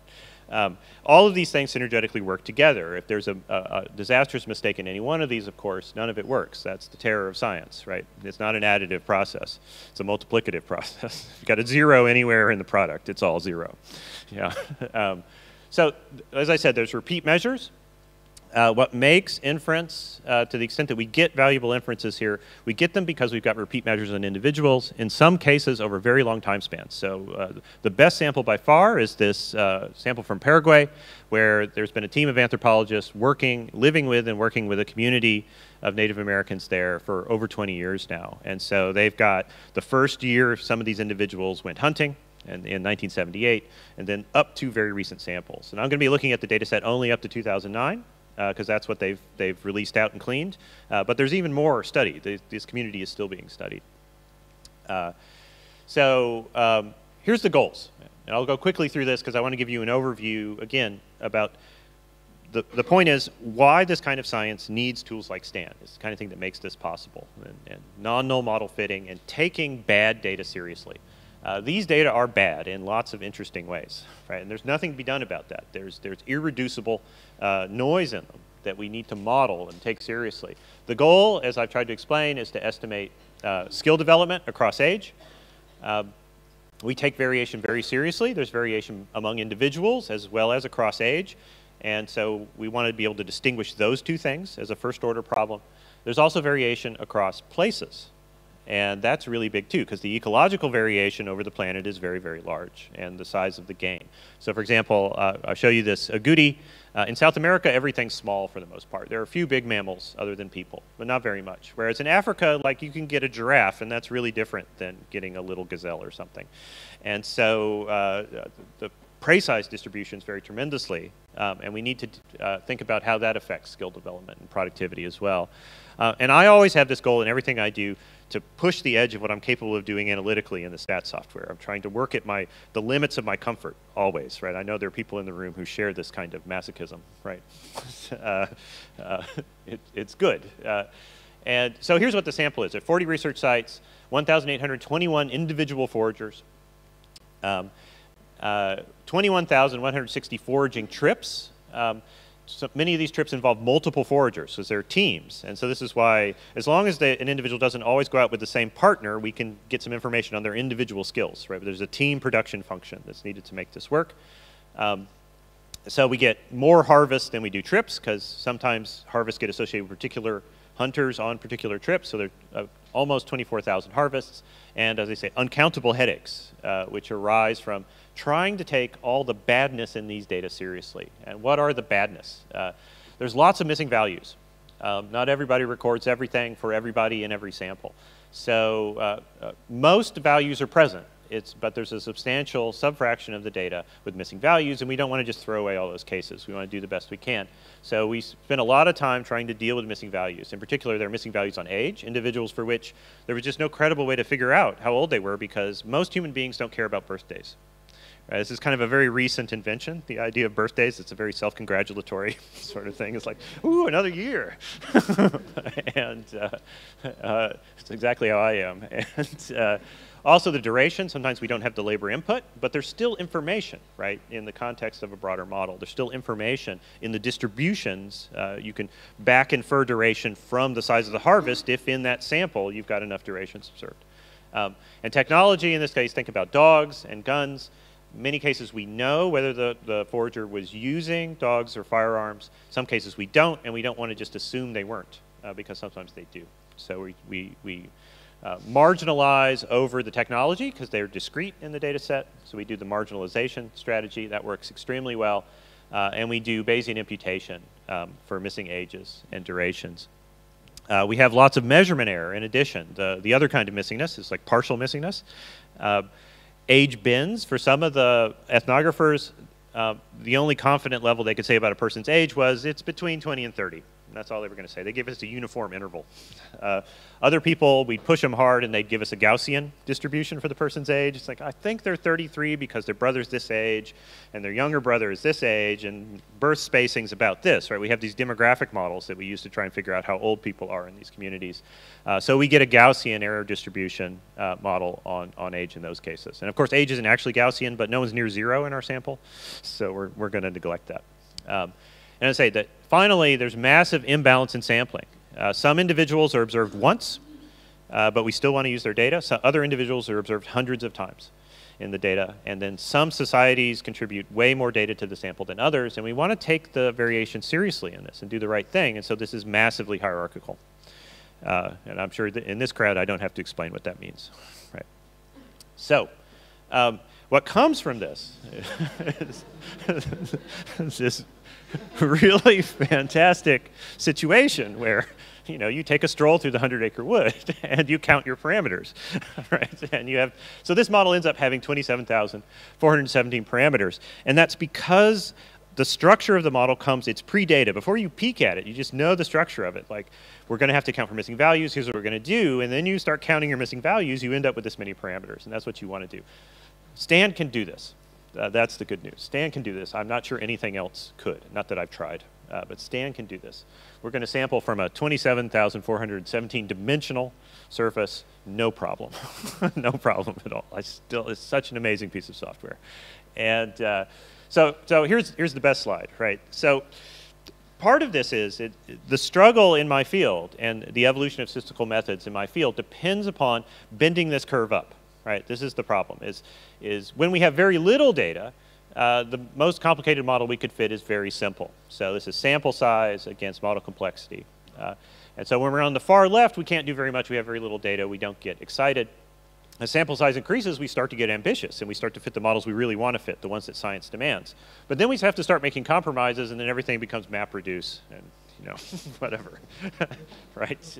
And I understand that. I've done that too. It's fine. And this is the world of big data, I call it, you know, with scare quotes, is that you get big data, but you get simple models because it's the only thing you can do in reasonable time. Where I work in basic evolutionary biology research, the simple model won't answer the questions you want, or rather, it will indirectly do so, but the parameters, you'll have to squint really hard to figure out what they mean. So the model that I'm fitting here that has 27,000 parameters, the basic production model is a 2 ODE model with explicit solutions that describe, if you will, the ballistics of skill, where there are different rates of gain. And that's the model we need to fit, and the parameters in that model are meaningful. They have biological meaning to us, and that means that we can then think about them in terms of other studies if they make sense and have meaningful priors. So what we need to do is bend this curve up, and Stan has been like a balloon, right, that pulls this curve up for us and really makes the science possible. Okay. So Jesus wasn't built in a day, right? And to build a program like this, it takes time and it takes scaffolding. And when you're all done, of course, all this scaffolding stuff goes away, and you wouldn't even know it was there. You just have Jesus. But there's a process of building this code responsibly. That means you go very slow, right? And you put up the scaffolding, then you build the feet, and you go up, and the arms go on later, and so on. And then at the end, you can't even believe that you don't know how they put the arms on. So here's how I did it in this. And this is the thing when I teach students and talk to my colleagues about these sorts of projects, I always emphasize this, is there's no magic. There's just inch by inch, being very careful and documenting every step and doing one feature at a time. And doing it all with simulated data to start, right? So here's the actual life history of this project so far. So initially, 5 years ago, there was a month of modeling and fake data simulation to think about the ODE system we were building, what credible priors would be, and so on, before we even had the data set. We then wrote a grant. This was before I had my current job, so I needed money. And we wrote a grant to the National Science Foundation to fund this, and we waited some months, and then we got the grant. Yay. And then we started like, okay, but now we're actually going to work on this project because we got money to do it. And then I developed the first STAN model. It was just had the multi-level structure. and got that working after, you know what happened, right? Divergent iterations, right? Lots of divergent iterations, but that's okay. Monsieur Koleski was available to help me there, and I managed to get all those divergent iterations out. Actually, in that story, maybe this is worth saying just a couple seconds on, a lot of that had to do with being really careful about underflow. In calculations in various places, doing everything on the proper log scale and using these like, you know, exp1m tricks and all those things to solve those problems. And that was actually the biggest thing. Koleski did a lot, but it didn't do it all. Just doing the calculations responsibly and thinking about how floating point works, that's the trick here. So that got working, and then I started simulating missingness and uncertainty, putting the badness of the natural data that I get back into it, developing those features with the imputation and marginalization. And then I'm happy to report, when I put the real data in finally, the data that my colleague Jeremy delivered to me, it ran, right? I'm not saying that it's necessarily the right answer, but it ran, and it was a wonderful moment. And I took a week off. And no, we're still understanding this, and we keep getting new data. I mean, this is the great thing about it, is you tell your colleagues about this, and they're like, oh, wait, I think I have records of these sorts of things, because most anthropologists do have production records. So let me try to hurry this up so that you have some time to tell me what you think. I'm interested in your comments. So what happens? Well, you do your due diligence and you worry about convergence a lot, tremendous amounts. And it did take a lot of work to get this going. And I run these things on an 80-core cluster that we have in Leipzig, and so I can run a bunch of chains at once. I know that very soon I'll be able to use those cores to much better power to parallelize internal computation, so I'm really looking forward to that. I think I'm going to go right back to Leipzig and load up 2.18 on the server and see what I can do. But this runs amazingly well, and the mixing is too good to believe sometimes. In fact, I still worry if it's right. So let me give you a bit of the science now that we talked about, what Stan makes possible and why being able to fit models like this is a necessary part of the sort of science that people like me do. Really, this is due diligence, doing our scientific duty to deal with measurement and attend to the theory of interest. Let me focus on this group that I've already shown you some photos of, the Ache in southeastern Paraguay. The Ache are a linguistic isolate inside the native Guarani language group that's in southeastern Paraguay. Over here in the purple, inside the purple, if you will, in the bottom right here. And the Ache have won a lot of really important court cases for control of their indigenous lands in the last decades, and so that has helped them out a tremendous amount, and they're very, very prosperous people and healthy. They just, as long as they can keep their land, they're doing really well. And as I said, there's this team of anthropologists that have been living there for a long time and actually have godchildren in the community and the whole deal, right? It's this thing about anthropologists. You go live with people and, you know, become part of their communities and develop all sorts of complicated entanglements, right? So the Ache data set, looking in the upper left, let me give you a summary. There's 147 unique foragers in this community, which is almost the entire adult community that's being studied. These are small groups. And 14,000 foraging trips over about 20 years. It's a really great data set. What I'm showing you here in these orange curves is posterior means for individuals. That's what each line is. And the black is where we don't have any data for individuals of those ages, because there's the youngest forager is about, what is that going to be, like 17 or something like that. And then they keep hunting very late, though. All the grandparents hunt in this community and are highly productive, as you can see. The estimated skill function declines very, very slowly, but it peaks really, really late. So I'm drawing you a line there at 37. That's the average peak of an individual before they start decline. So, you know, if you're anybody here who's not yet 40 but creeping up to it, it's like you're at your peak. Okay, it's only downhill from here. People like me in your mid-40s, it's like, you know, we're just sliding downhill, right, a little bit slowly. No, but we stay high for a very long time. It's the good news about human productivity. But it takes a really long time to get good at this. And what I want to draw your attention to is this peak is long after the peak in physical strength. This is not, now strength matters in hunting, absolutely it does. For the Ache, they hunt with bows, and these are very big bows. They're not recurve bows you could buy at a supermarket or something like that. And you have to draw them with your own physical strength.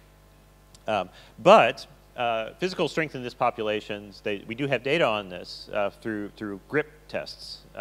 Peaks in the early 20s. But that is not, guys in their early 20s are definitely not at peak productivity. They're a bit distracted, you might imagine. So posterior prediction checks. So we can compare this against the components of the productivity. So breaking out just the success, do you get anything at all? Raw means at each age are plotted there in the black dots. Again, each curve is an individual forager, posterior mean for an individual forager. Tons of variation in success rates in this population. We can look at the size of the harvest. How many kilograms do they bring back? Way less variation here, right? And this is a consequence of it being South America. Everything's like a goody and armadillo sized, right? It's all kind of the same package size of food. And then finally, you multiply these things and you get the productivity curves, which is the thing that the model is trained on, if you will. And you can do this for all of the groups just very quickly. This is what you do. You can draw up these skill curves for all 40 groups. Some of the groups, there's not enough repeat samples of individuals, so you can't distinguish within groups, tell them apart, and you'll see those are the groups where they kind of collapse to the same mean. That doesn't mean the model thinks they're all the same. It means it thinks their means are probably the same, right? But there's lots of variation in these communities. There are other communities where the differences between foragers are really tremendous. I've been talking too much here, so let me close up and offer you a chance to talk some. So in summary, evolution is not your friend, right? It is sort of hostile to inference. History has erased most of the data that we would need as evolutionary scientists to figure out what has happened and what made us, and why we have the kind of cognition and societies that we do, and what are the processes that continue to transform our societies through time. It's a very difficult scientific situation. It's nothing like an agricultural trial. It's not an experimental science. As a consequence, null models have very little role to play in this business. You need substantive, causally inspired models and some way to fit them to data. So this means since causally inspired models vary a lot across contexts, you need flexible tools to build them, and you need tools that can deal with all the additional complexity and high dimensionality that comes from taking measurement seriously, dealing with imputation and measurement error, posterior stratification, all the other stuff you might want to do to do the best you can on the public's dime. Often the data are scarce as well, and this only makes it all the more important to do things the right way and propagate uncertainty. So in sum, this is the importance to science and the integrity of science of tools like STAN. The STAN project is it's flexible. You can code an amazing number of things. It's just incredible. And it's scalable and getting more scalable all the time. And it's open. And so you end up with this incredible community represented here of people contributing bits of their knowledge to it, tremendous documentation. All of those things are part of making way better science so that we can figure out why humans exist. All right. Thank you all for your indulgence, and I'd love to hear what you think.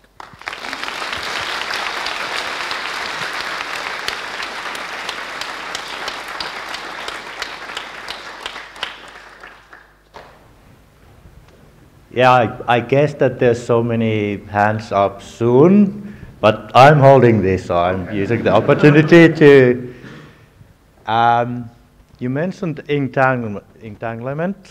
Are you worried that the measurement process is affecting that gathering, hunting gathering? They are weighted. Do they try to hunt more? Yeah, that's a great question. We worry about this all the time in my field, absolutely. And the data come in, there's some ability to check this because the records come in multiple types. So you've got focal follows is what we call them, where the ethnographer actually goes on the hunting trip, usually with like a stopwatch, and you record everything that's seen, and you're writing down whether they pursue it or not, because there are these optimality decision-making models about what you forage for. So there's great data sets like that. The Aalto data set is like this. And then for the same communities, you'll have records where it's just what you convince people to do is every time they bring something back, you watch people leave camp and you mark when they leave, and then you mark when they come back, and then they let you weigh what they got. And so you have both kinds of records, and so you can compare them and look at the distributions of them. And they're very similar. My experience as an ethnographer is people do not care about us. We are weird, but they get used to us about a week in. And we're kind of a source of entertainment because we're incompetent, right? We're like, we look like we're full grown, but we lack the wits of children, right? And no, I worry about this all the time, though. I will say on this theme, I worry much more intensely about sampling bias in who hunts, because imagine individuals who are terrible don't go hunting as often, and maybe not at all. And then this really changes the inference you'd make in this, because you'll overestimate how good the typical person is at this task. Yeah, I worry about that a lot. All right. And then, still I'm holding this. You mentioned that you're worried that your mixing is too good, but you got the effective sample sizes which were exactly 1200. Yeah, yeah. So when you switch to 2.18, they are lower. going to be bigger. Oh, they'll be bigger. I've seen this, yeah. Yes. Yeah. So the mixing can be so good that you can have efficiency better than when you have independent rows. It's getting better all the time. And the before next StanCon, there will be also more about the convergence diagnostics and MCMC efficiency coming. Exciting. Okay, then. Thank you. Thanks for the talk. So I really liked the slide that showed model complexity versus amount of data. And I know lately there's a lot of observational medical data coming out, and I see a lot of people using those kind of simple models you talked about, like the MapReduce stuff. And I guess a lot of people don't know that their data is bad, or that it is a thing to have bad data. How do you think we can get more people to know about that and know about modeling and realizing that bad data needs more modeling? Wow. I don't know. You could buy my book. No. Sorry, it's a joke. But, that's what we always tell people. Yeah, so I appreciate that. But I think that's really hard. There's this basic... I'm very committed to the sort of teaching project of this in the community, and I care a lot about that. And I think teaching is the hardest part of the science, in the sense that it requires me to understand another person's mind, and that's very hard. And that gets even harder when I start interacting with expert communities who, it's a typical experience, I think, for many statisticians. The expert community knows the topic better than you, but they don't have any formalizations of how it works. And so you do this, right? It's a necessary dialogue, but it's very difficult, and I don't know how to optimize that. And I don't know how to convince people they need a model when they don't know what a model is. And as you know, lots of people trust the data. It's like that's what they believe. Maybe we need clear, simple examples where to illustrate these cases, things that are easy for people to remember. Like this Monty Hall game that everybody seems to know about now, right? This example with the doors and the switching. You need little toy examples that aren't your target of inference, that nevertheless are memorable enough that you can teach communities. They can be memory anchors, so they can recognize these things. That's my best hunch, and that's what I've tried to do in my teaching, is have anchors like that.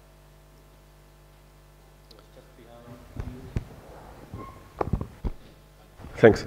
So you showed at the beginning this model explaining body growth and brain growth respect to time. And then you collected all this data and you did all this modeling. And I was wondering, what did you learn about the original model, and if there were like competing models? Yeah, that's a great question. The short version is you can take the skill curves that were up on the slide here and put them back into the model. They constrain the model. So in the original fit that Gonzalez Ferrero did, the skill curves are just sort of emergent, right? They get pushed out of the model. But there was no skill data to constrain that and then therefore affect the other life history parameters. So the goal is now to put them back in. And we haven't done that, but I'm on email with Mauricio from time to time, and we have this ambition to do this now. and or at least I have this ambition to do this. And all of his code is open, actually. And so if I had time, I might do this myself. I think it's a great PhD student project, actually, to then stick these things together. The competing models are many, actually. And the quick version of this is that there are people in my field that think that childhood is just waiting. Childhood is long in humans only because we live a long time, and there's this allometric relationship between how long it takes you to grow up and how long you live, and across a bunch of animals. And that's possible, actually. I think, not to convince you that this is true, it's just that there's a genuine disagreement in the field. I think that human childhood is actually useful, and that's why it exists the way it does. And the evidence of that would be that the brain grows first, and we stay small. The skill data helps because you want to see that increase with the brain, right? You don't want it to be a function of physical strength. You don't want it to be purely a function of your body size, or you want it to have to do with the capacity, in particular memory capacity is what we think. And so you want, going forward, you want detailed behavioral measurements of exactly what they're learning and what it does for them performance-wise. And so other kinds of data we collect to deal with this are things like medicinal knowledge, species knowledge, what do kids at different ages know about the ecology, how many species can they name, do they understand the food web relationships among other creatures, things like that. All this stuff, and when do they start learning this, how do they put it to use? Sorry, this is like a lecture button you've pushed in me, but I'll stop. Great question. Okay, 2 more quick questions. If there was one. Okay, and okay.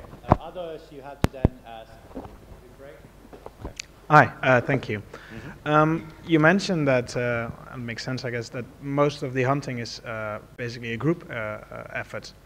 So how much sense does it make to, well, it obviously makes sense, but shouldn't you look at the group success instead of an individual success in a way? Yeah, quick answer to that so we can get to the other questions before the coffee is, I'd say 3/4 of the data are individual trips, actually. It's just in the same society, you'll get a mix of these things, of teams of different sizes. And so we used a basic microeconomic team production model with elasticities and such. The skill ODE plugs into those things, and we get those things. And we've tried out differences with, like, is it the minimum skill in the group that affects the outcome? And so we're predicting the team outcome, but we're using individual skill inputs into these team production functions. Okay, cool, thank you.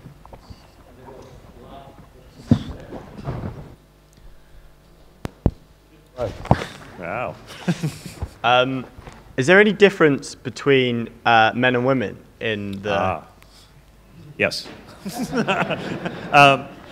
Quick version. There's not nearly as much data on women in this, but there's a good amount in some of the groups, in particular the Australian, native Australian data we have. Women do just as much hunting as men do. They hunt for different things.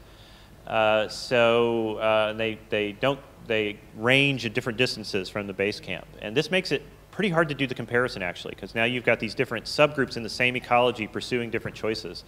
So you can estimate skill curves within women and within men relative within their group, but it's really hard to do comparisons across, actually. And so as more ethnographers we get the plant-based data back in from other groups, like with the Hadza, we'll be able to say much more about the female contribution to this. And I want to say quickly, across most of these groups, women contribute most of the calories to all the individuals. Men contribute something like 30 to 40% of the calories in most of these groups.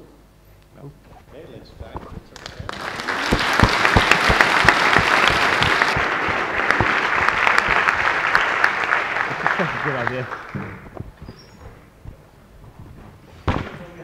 Still poster spotlight, so those who are now presenting poster spotlight, please all come here and rest, stay there. And Dan Simpson mentioned that I missed one important part from my the warm-up routine.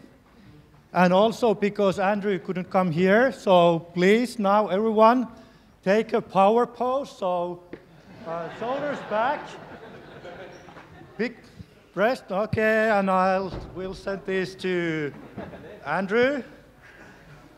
And big smile, power pose. And I can't use my own camera. And thanks.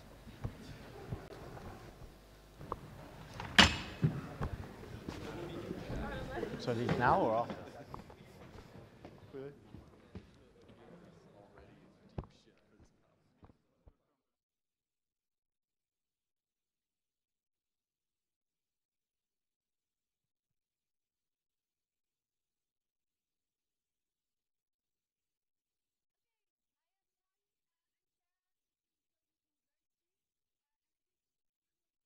tell you something about the poster I have upstairs, which is all about shrinkage priors for Bayesian penalized regression. Now, I think most of you are familiar with the idea of penalized regression. It is a very useful technique to guard against overfitting. And you can do penalized regression either in a classical framework by just adding some penalty term to your minimization problem, or you can do it in a Bayesian framework, and then your prior distribution kind of serves as your penalty function. So in that Bayesian penalized regression, what you do is you specify a shrinkage prior. And the thing with these shrinkage priors is that very many different shrinkage priors exist. So if you look at the literature, you have like this huge literature on all these classical penalty functions and what kind of priors correspond to those classical penalty functions. And then you have also a whole Bayesian literature that is much more about the local global kind of shrinkage priors. So the horseshoe prior, for example, or the regularized horseshoe. And the thing is that all these different shrinkage priors, they want to do the same thing. Namely, they want to shrink these coefficients towards 0. But they do so in different ways, and they have different characteristics. So the whole goal of this project, and what you will find on the poster, is an overview of these different shrinkage priors. And I've looked at 9 different priors, which I think are very popular. And then I've tried to compare them theoretically by writing them in like a scale mixture of normals formulation. You can see that on the poster. And I've looked at their shrinkage behavior in a simple model, but also their empirical, how they perform empirically in a simulation study in terms of prediction accuracy and variable selection accuracy. So, if you want to know anything about this comparison about the shrinkage priors, come check out the poster. If you're too lazy to walk up the stairs, then you can find the preprint as well. Yeah, so that's it.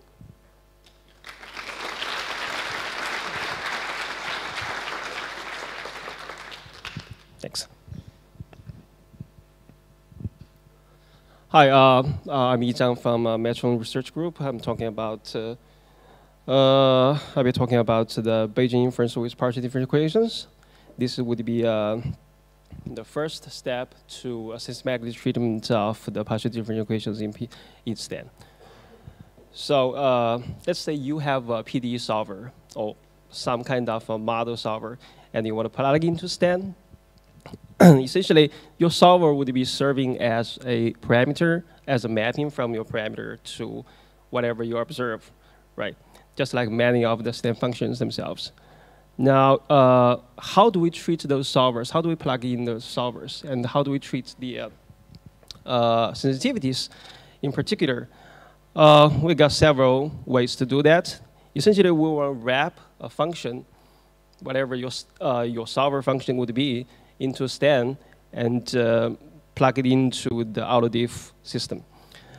There are several ways to do it. For example, the best scenario would be your solver will be able to solve a sensitivity problem. For example, here I'm solving a PDE problem. It's a basic Laplace equation where the data, what we call quantity of interest, would be some kind of integral. Here, the integral of parts of the domain. This is a very, very realistic problem in applications, actually. For example, in fluid dynamics, you want to solve what you care about is not actually the solution in the entire domain. It's a solution, the integral of the solution, a part of a domain. For example, around the airfoil, you care about the lift, and that's just the integral of the stress around your domain. So this is like an abstraction of the problem. And here I'm using a live mesh, which is has a capability of solving problem with forward and adjoint sensibility. I'm using a adjoint sensitivity analysis, and gives me the sensitivity, and we can plug into STAN system and make inference of the parameters, which is in red here. And obviously, what contributed to the problem is the combination, the linear superposition of the two parameters. That's why you see a correlation here. Now, this is the best scenario. What's the worst scenario? Your solver doesn't do sensitivity at all. But at least you can find a difference, right? It's not that bad, actually. Find a difference, it sounds boring and time-consuming. But here I'm showing, actually, the NAND solver here I'm using FMEM, and it doesn't do sensitivity. But I can plug into Stan by calculating the finite difference of the sensitivity parameters, and we can still make a reasonable inference in the reasonable amount of time, in the finite number of amount of time. And actually, this is 3D problems with multiple degrees of freedom per each node, and you can actually solve it in a fairly small amount of time. So what's all this about in engineering application? For example, this is a classical problem of making Bayesian calibration. You have a simulation problem, you have a simulation solver, and you don't know the parameters that you should be using. But you can collect the data from the real world, right? For this problem, this is a civil engineering problem example, right? You can solve it. Civil engineering, civil engineer knows this. OpenCC is actually a very popular solver in civil engineering. I'm working with one of the developers here. He wants to know, okay, I have a structure model. I have a model of a building. And my solver can solve the problem, but I don't know the actual material.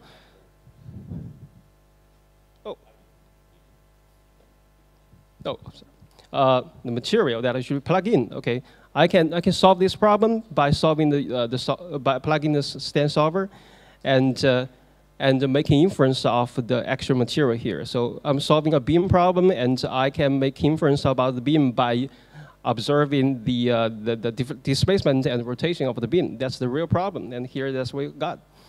So that's all I have. There are more stuff in the poster, and if you're interested, we're moving on to solving bigger problems. But the challenge would be we need some kind of surrogate reduced order modeling. And in biomedical context, we'll be solving a tumor growth problem, hopefully within the time limit of next StanCon. Thanks.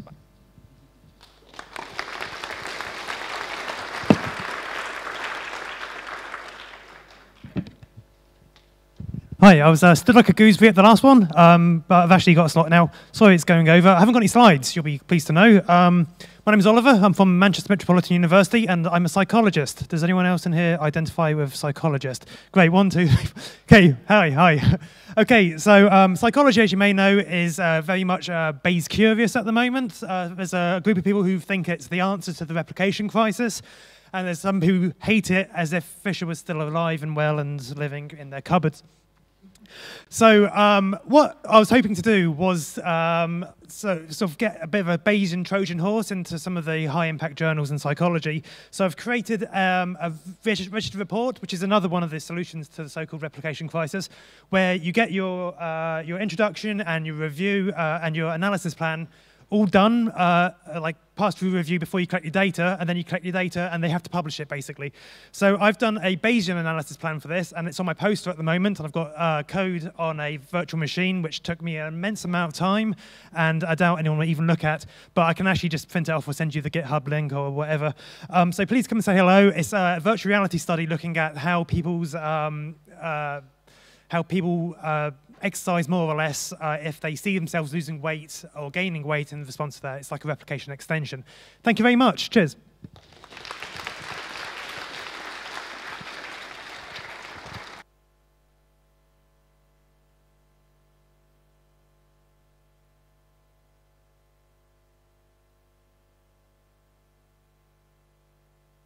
Spotlights for this time, and so now coffee break, and see you soon.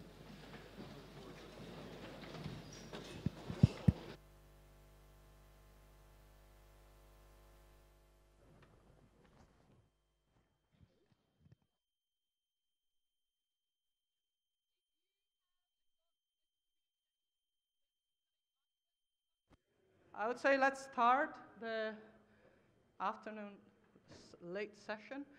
Let's start with Paul Buerkner and some updates on custom response distribution with BRMS.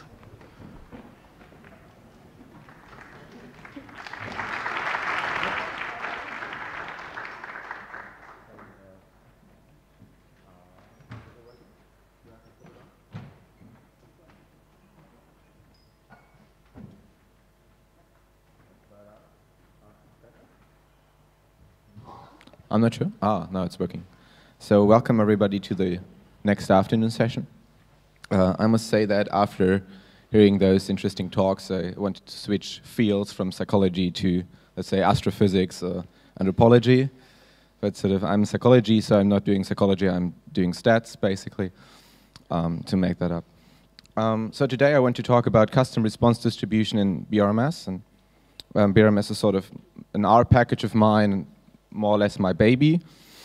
So the idea of BRMS is to have sort of one great framework for all kinds of regression modeling, but using Stan behind the scenes to make everything sort of work in a Bayesian framework and make it efficient and stuff like that.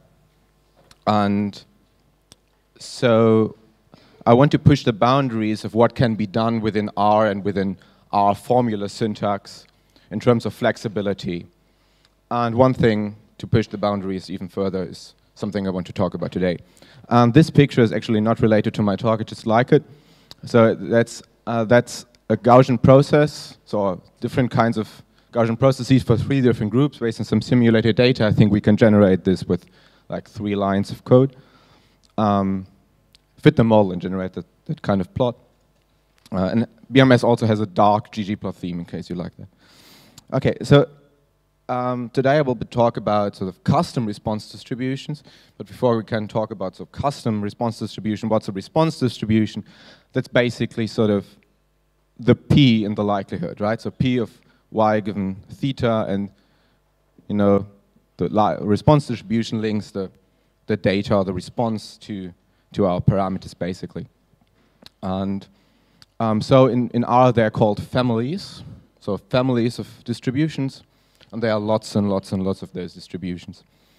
For instance, some basic ones are Gaussian, Poisson, or Gamma. That's the perhaps most common ones, or binomial, perhaps. And so misspecifying the family so may seriously distort your results. So mostly in psychology, everything is assumed to be normal, whether that's true or not. People don't even know that they're assuming it to be normal, or they don't care. Perhaps it's similar in other fields, but in any case, sort of having or using a reasonable response distribution sort of is important. So it's important to BRMS as well. So BRMS currently supports up to, I think, 37 response distributions to date. Perhaps if you ask me in a month, there will be more. I don't know, but still people sort of ask me frequently, can I use BRMS with other families, with my own response distributions that are not currently coded? So I want to use all other kinds of convenience function in BRMS, all the nice R formula syntax, all the post-processing, but I want to use my own response distribution. And so fortunately you can do that. And today I want to show you with a little example of how that's done. So here's a case study. Basically, I like the data set because it produces nice plots. So it's about housing rents in Munich. So there's, I think, a few thousands of rows. And in this data set, we have, among others, the rent per square meter, per basically house or flat or whatever, the area, so the size of the flat, the year of construction, and the district in which it is in Munich. And the goal of this data set or this case study is basically to predict the rent per square meter by area and construction year, while also controlling for sort of the district we are currently in. And so when we ask sort of what kind of model should we apply, we should first think of, so what's rent per square meter? So it's something that's roughly continuous, and it's possibly not smaller than 0, right? So using a normal distribution is slightly inappropriate because we have sort of this lower boundary at 0, and we likely have sort of an upper right tail, sort of very skewed distributions. So we could think of perhaps using a gamma distribution for that. I'm not saying that's the best option or reasonable option, I'm just using it for the case study here. So we don't have to talk about this formula, it's just the density of the gamma distribution in its usual parameterization, with alpha being called a shape parameter and beta being called either scale or rate. I'm not sure what that parameterization is.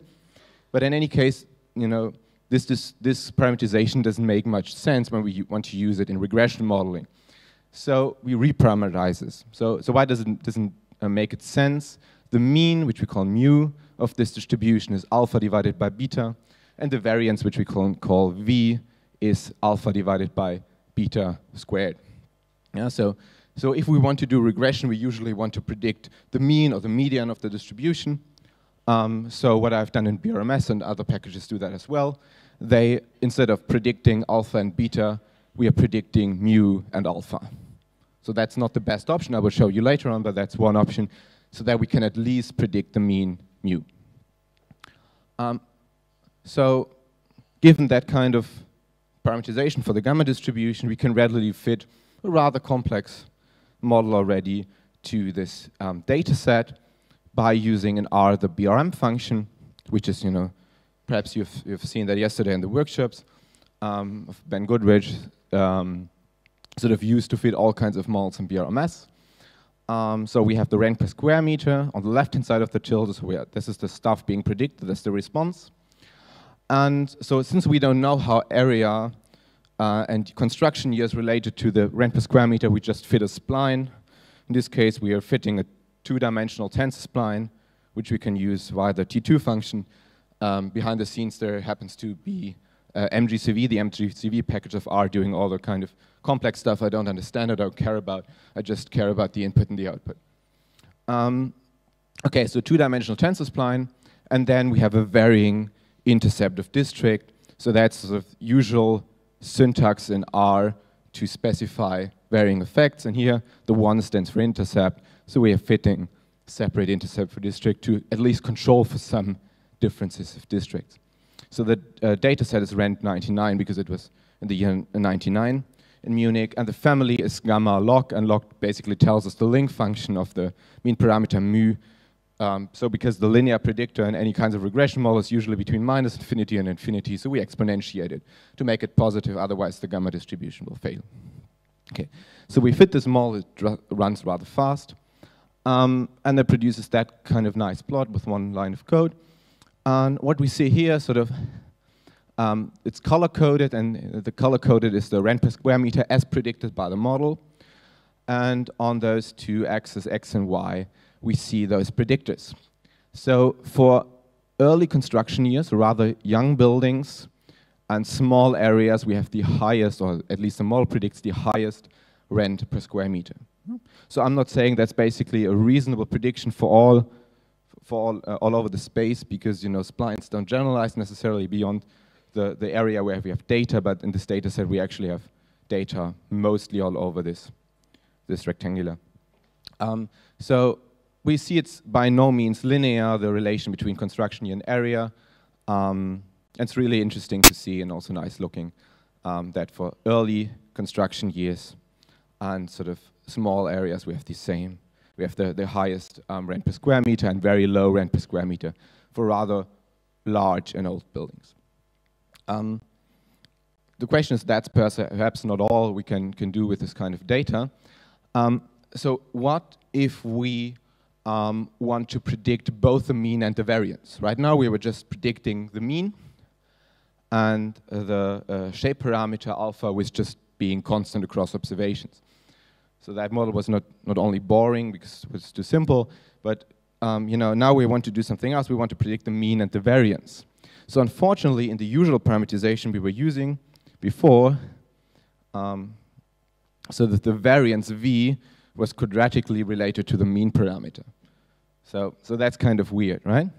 In order to predict mean and variance separately, we want to actually be able to predict mu and v directly.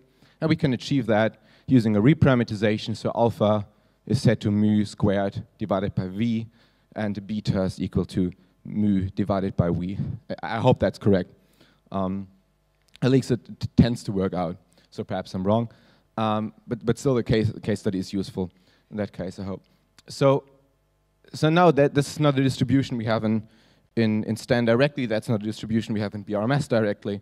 So we have to specify that ourselves in a little bit of Stan code, fortunately not too complicated. So that's a custom LPDF function, which I call just gamma2. And gamma2 is just like gamma with alpha and beta, but now with this reparameterization. So that's rather easy to get a custom response distribution, of course, for more complex things. It will look more complex, but with regard to BRMS, it doesn't really matter, as long as we can code the log density in Stan this way. So now I want to put this Stan function into BRMS, and that's how we do it. So we have to specify a custom family, so our own family, basically. And we have to specify a few things, basically. So the name, which is gamma2, and this has to be exactly related to the name of the Stan function, which is gamma2 underscore LPDF. Then we specify the distribution of parameters d paths, which is mu and v, just our own choice. And we specify the link functions we want to use, so that we want to use the log link or the exponential transform for both of those parameters, because both the mean and the variance are positive in the gamma model. We want to say sort of what kind of response distribution do we have? Is it a real or integer valued? So is it continuous or discrete? Okay, it's continuous, so we call it real. And we say that both mu and v have a lower bound of 0. Right? So we don't actually need that, just for completeness here. And then because we are working in R, we just put our custom sort of user-defined Stan function into a string, so to be able to use it from R. And so that's basically what we need. Okay, so now we specify our custom model. So first, since we want to predict both the mean and the variance, we have to specify two formulas. So one is for the mean. So we're using, again, this tensor spline with a varying intercept of a district. And we want to use the same kind of model for the variance v, so which gets its own tensor spline, and again, its own varying intercept across districts. And then there's one addition which we don't need, but I just added it here. Instead of having one pipe, we have one pipe, something that doesn't matter what it is, and again a pipe. That means that those two varying effects will be modeled as correlated. So it really doesn't matter what there is in. So it could be, I don't like Bayesian statistics, with some minuses in between. It works, right? I've tested that, but it was too long for the slides. Okay, so that's our model. Two formulas. We wrap it in BF to have multiple formulas. And then we have to find a way to get our custom Stan function into the Stan code BRMS generates behind the scenes. And we're using the Stan var function for that. And then we put everything together into BRM. So we're using this formula, we're using the data set, we're using our custom family gamma2, and we're using the Stan vars object in which we put basically our user-defined Stan function. So that's everything we need. So that's, I think, it's the minimal information BRMS needs to get that working. And when we fit it, it fits a little bit slower, still a few minutes, but sort of it samples nicely. And again, we get some nice plots. So that's again the plot for the mean here. So that's not too much different. But we also get predictions for the variance. So we see here that the variance, so the uncertainty, right? So after fitting the model is is highest for older construction years and small buildings. So some of them are very expensive, perhaps some of them are really cheap. And here in the middle, so for large houses, so built around 1960, there's basically not much variation going on. Yeah? So we had fitted two separate splines using a custom family in BRMS with a few lines of Stan code. There's a whole vignette about that kind of stuff, explaining how to use custom families, and there's also this case study, which we will publish online along with all other case studies, or all other talks, basically. Suppose we want to do model comparison. So suppose we want to compare all our two gamma models. So what we could do is, for instance, we could use approximately one cross-validation with a Lou function in R. But in order for that to work, we need sort of the log likelihood of our custom family, and we can simply specify that as well. So it's log underscore like underscore name of our custom family. So with, I think, 3 or 4 lines of code, so not too much. And you can look up how that looks like in the case study and also in the source code of BRMS.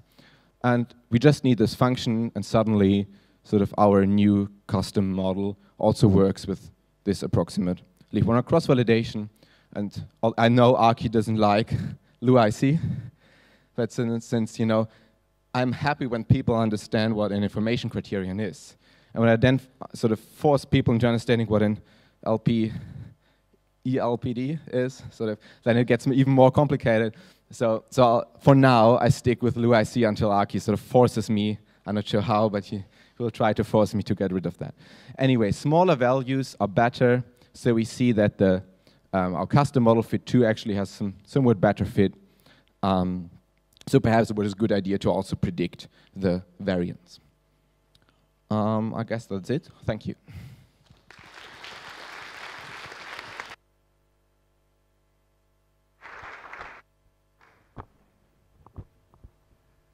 There was a question before at the back, but I'm never going to make it. You can see why I failed basketball class.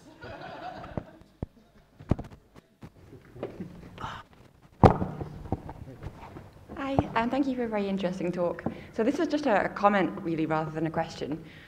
It's just with kind of distributions on the positive real line, like the gamma distribution, you can't really get around the fact that the variance is affected by the mean. And so one thing you can do, and certainly with the gamma distribution, is you can model the mean and the coefficient of variation. So I think with the gamma distribution, the coefficient of variation is 1 over the root of the shape parameter, and then the two are completely separate. Okay, yeah. So there are different distributions. It was just an example how to, you know, use a custom family, but yeah.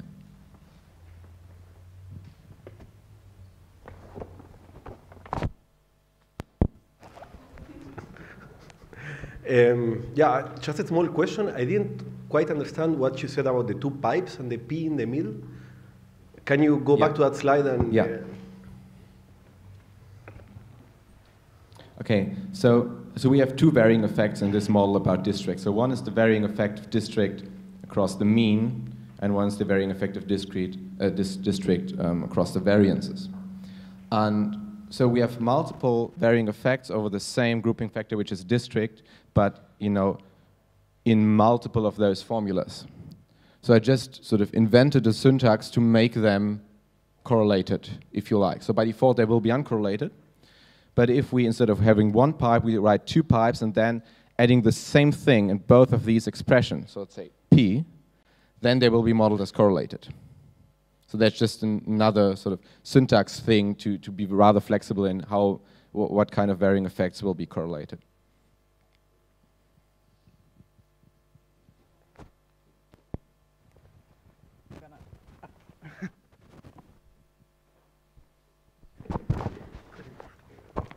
Hey, just a quick question about what if I'm like careless or malicious and I just don't put in a proper density function, but some other thing?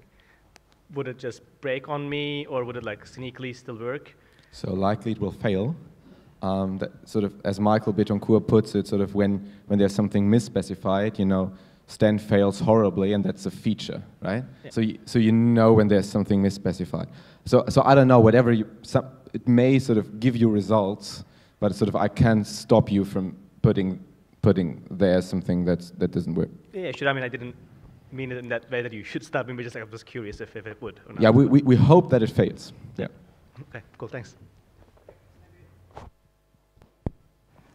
I'm afraid we should be moving to the next, unless there is some very short question.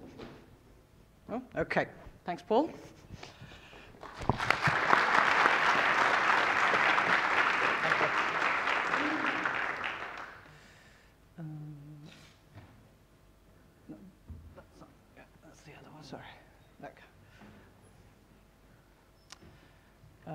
Next one is Kristian, talking about clinical trials since then.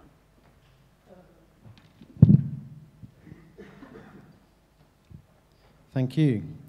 So imagine going to a Bayesian conference and talking straight after Richard McElreath and Paul Buerkner. Hi, I'm Kristian Brock. I'm a clinical trial statistician. I work at the University of Birmingham. So today I'm going to talk to you about some clinical trial dose-finding designs that I've implemented in STAN. So I'll just give a whirlwind tour of clinical trials. They're essentially sequential experiments on human beings that ultimately aim to improve the health outcomes. And they basically go in phases. So phase 1 studies, and that's what I'm going to talk about today, are basically dose-finding studies, and the challenge there is to kind of escalate the dose of a treatment in pursuit of something good, so some kind of efficacy. But of course, there's the continual sort of, the other side of that coin is toxicity. You don't want to go so high as that you start harming people. And that's basically the trade-off in phase 1. Phase 2 studies take that dose from phase 1, and they kind of ask the general question, does this thing do anything good? Is it worth investing in further to go to a phase 3 study, which tends to be expensive, takes a long time to run, takes a lot of patience. So phase 3 studies can really be interpreted as being a bit like a title fight, if to borrow an analogy from boxing. You can't go straight in and start fighting against the champ, but you have to earn your way there through phases 1 and 2. But when you get there, if you vanquish the standard of care or the reigning champion, you sort of take that mantle on yourself. Phase 4 studies are basically post-marketing studies whereby the drug or the treatment has been adopted in general use, but there's long-term follow-up going on for like rare events and things like that. Now, clinical trials tend to go into the news for one of two reasons, really. The first general case is phase 3, and that tends to mean that something really good has happened, so we've got a new standard of care, something brilliant's come along, we can all expect to do better when we get ill with this disease, and maybe a pharma company's going to make a lot of money, or sometimes the opposite, and that a phase 3 trial fails, and then stock prices tumble. But the other sort of large thing where clinical trials hit the news is phase 1 studies. And that makes me a little bit more nervous, because when phase 1 studies are in the news, it generally means something's gone disastrously wrong and that people have suffered. But essentially, dose-finding designs exist. They're statistical designs in nature. They exist to sort of make phase 1 studies more safe, more scientific, and I'm going to talk about a few of those. So the standard paradigm of dose finding is to dose escalate by toxicity only. Now, undoubtedly, if you were to pick a dose-finding trial that's taken place and been published in history, it would almost certainly use what's called the 3+3 method, okay? Or some derivative of it. And it's really simple, it's not statistical, and it goes like this. You select a dose, so dose level 1, say, you give it to 3 people in a cohort, and you evaluate each of those people to see if they have some kind of toxic reaction or not. So you can see in my first cohort of 3, the green dots mean they didn't have toxicity. And so the algorithm then says, let's go up to the next dose. We'll give dose level 2, give it to another 3. And I'll say in my scenario here, 1 out of those 3 people has a toxic reaction. And so to that, the algorithm says, ooh, I'm not so sure about this one, let's give it to another 3. And so straight away, you can see where the name 3+3 comes from. So it goes to 3 more people, and they're okay. So then the algorithm says, 1 out of 6 is fine, let's escalate. It goes up to dose level 3. Okay there, escalate again, and then at dose level 4, you see the 2 red crosses, so 2 out of the 3 people had toxicity, and then the algorithm says, okay, that's enough, stop, we've gone too high. Dose level 3 is the one you want. So that's 3+3 in a nutshell. Now, there's some pretty obvious problems with that, not least that it's memoryless, so it's not using all of the cumulative data to make inference about any particular dose level. It kind of throws that information away and makes decisions based on just 3 or 6 people. So you can imagine what performance is like. Now, you might well sort of imagine, surely folk aren't using methods that simple in clinical trials. But depressingly, they are, even now. So this was a systematic review that was published in 2017 by Chuzan et al. And theirs was a methodological systematic review, so they wanted to find out the methods that people are using, and something similar happened about 10 years ago, and that they sort of really followed up on it in light of all the modern treatments we have in cancer. And they looked at every dose-finding study that was published between 2008 and 2014. Now, there are a lot of them. They found 1,700 trials that were published. But the depressing bit is that a whopping 95%, so about 1,600 of those papers used a rule-based design of the ilk that I just talked through. And only 5% used anything sort of model-based or statistical in nature at all, and they concluded adoption of model-based designs continues to remain low. So I've talked about model-based designs. What is there out there? Perhaps of that class, the most well-known is one called the continual reassessment method, or just commonly known in the industry as the CRM. And what it basically does is it asks investigators to specify their prior beliefs about the rate of toxicity at a discrete number of dose levels that are going to be investigated. So here I've just given a 5-dose scenario. and the prior dose tox curve is there in that sort of pinky color, okay? So it's monotonically increasing. Higher dose is always associated with a higher probability of toxicity. And you're also required to sort of stipulate the target level of toxicity that you're looking for. So that's by the dashed red line. And that's sort of chosen for clinical relevance, or, you know. Now, essentially, the trial sort of proceeds, and that people are treated at doses, and the model's updated, and the specific mathematics of that. There's actually a few different models that are used. One of them's a logit model. There's a sort of one called an empiric or a power model, and the details of that are in the R notebook I submitted. But suffice to say that they're generally very simple models. They tend to use 1 or 2 parameters with priors on. And let's say that, let's just say we sort of gave some doses to people and we saw more toxicity than we were expecting. Sorry, no, lower. Let's say we saw lower toxicity than we were expecting. The update process sort of, it takes that prior curve and just shifts it down a bit. And then you can see when that happens that it intersects the dashed line at a higher dose. So dose escalation is sort of advocated, and it proceeds like that. Of course, it could have gone the other way. We might have seen more toxicity than we were expecting. And in that scenario, the update process, the posterior parameter values would shift that curve up so that it intersects the target line at a lower dose, and de-escalation is advocated, okay? So that's, broadly speaking, how that works. Here's some results from an actual trial, okay? So this is from 2006. And it shows the results at the end of a trial that used the CRM, a 1-parameter CRM model. It used 18 patients. They investigated 5 dose levels, but actually only gave 3 of them to patients. And these are the results they had at the end of their trial, so when they called it quits and gave a recommendation. But they wouldn't have had this chart then, I don't imagine. I don't actually think there was an MCMC implementation of the CRM back in 2006. And even now, when there are MCMC implementations, there are versions of it in bugs and JAGs. It's quite a well-known model, and it's been implemented a lot. I think I'm maybe the first one to actually bother publishing a version in Stan. I did that mostly for completeness. But even now, when there are those MCMC methods, the sort of most popular R package that does this method is actually just uses numerical integration to sort of estimate posterior parameter means and plugs them into the function values. So sort of doesn't really do the posterior sampling, and you wouldn't have this kind of, I don't imagine they would have had this kind of violin plot back then. But why is any of this important? Well, just looking at that chart and bearing in mind this is where the clinical trial ended, and you're basically choosing a dose for the next stage. The investigators in this trial chose dose level 4, which is fairly non-controversial, right? Because the target line intercepts the posterior predictive distribution right through the middle. So the expected value is about 33% is actually where their target was. The mass for dose level 5 is all above the target. Most of it is. The mass for dose level 3 is mostly below the line. So you're looking at that, or at least I'm looking at that, and I'm thinking, if I had to estimate the probability that dose level 4 was the correct dose, what would I be estimating? And I'd sort of look at that and go, maybe, I don't know, like 80% perhaps. But of course, well, not of course at all.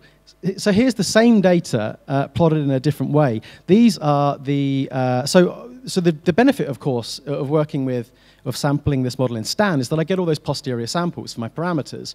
Now I can take each one of those parameter values and calculate the implied dose toxicity curve. And I can do that for all of the values, and I can overplot them like this.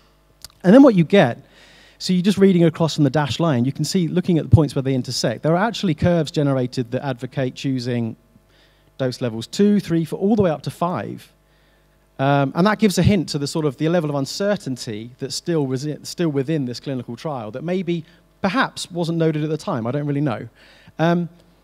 Now you can't tell just from looking at that chart, but I've actually calculated it. So 50%, just over 50% of those generated lines suggest dose level 4, which means about 50% of the other ones suggest something different. And in fact, dose level 3 is recommended a quarter of the time. So there's still a lot of uncertainty there, right? I'm going to get off toxicity chasing, escalation, and move on to a slightly newer topic. This is dose finding by toxicity and efficacy. So up until now, I've just talked about toxic reactions. I haven't actually talked about efficacy at all. Now, don't you imagine you'd want to sort of use that information when you're finding a dose for a drug that's going to go into people's mouths, right? Well, why is that? Well, here the backbone of cancer treatments up until now for decades have been largely chemotherapy. And chemotherapy is what's called a cytotoxic treatment, which means that it attacks tumorous tissue and healthy tissue alike. So you give chemo to a cancer patient, their tumor gets smaller because it's being attacked by the chemo, but also their hair follicles and their gut lining suffer, and that's why they get sick and they lose their hair. So toxicity and efficacy with chemo are very much two sides of the same coin. You sort of bear one in pursuit of the other.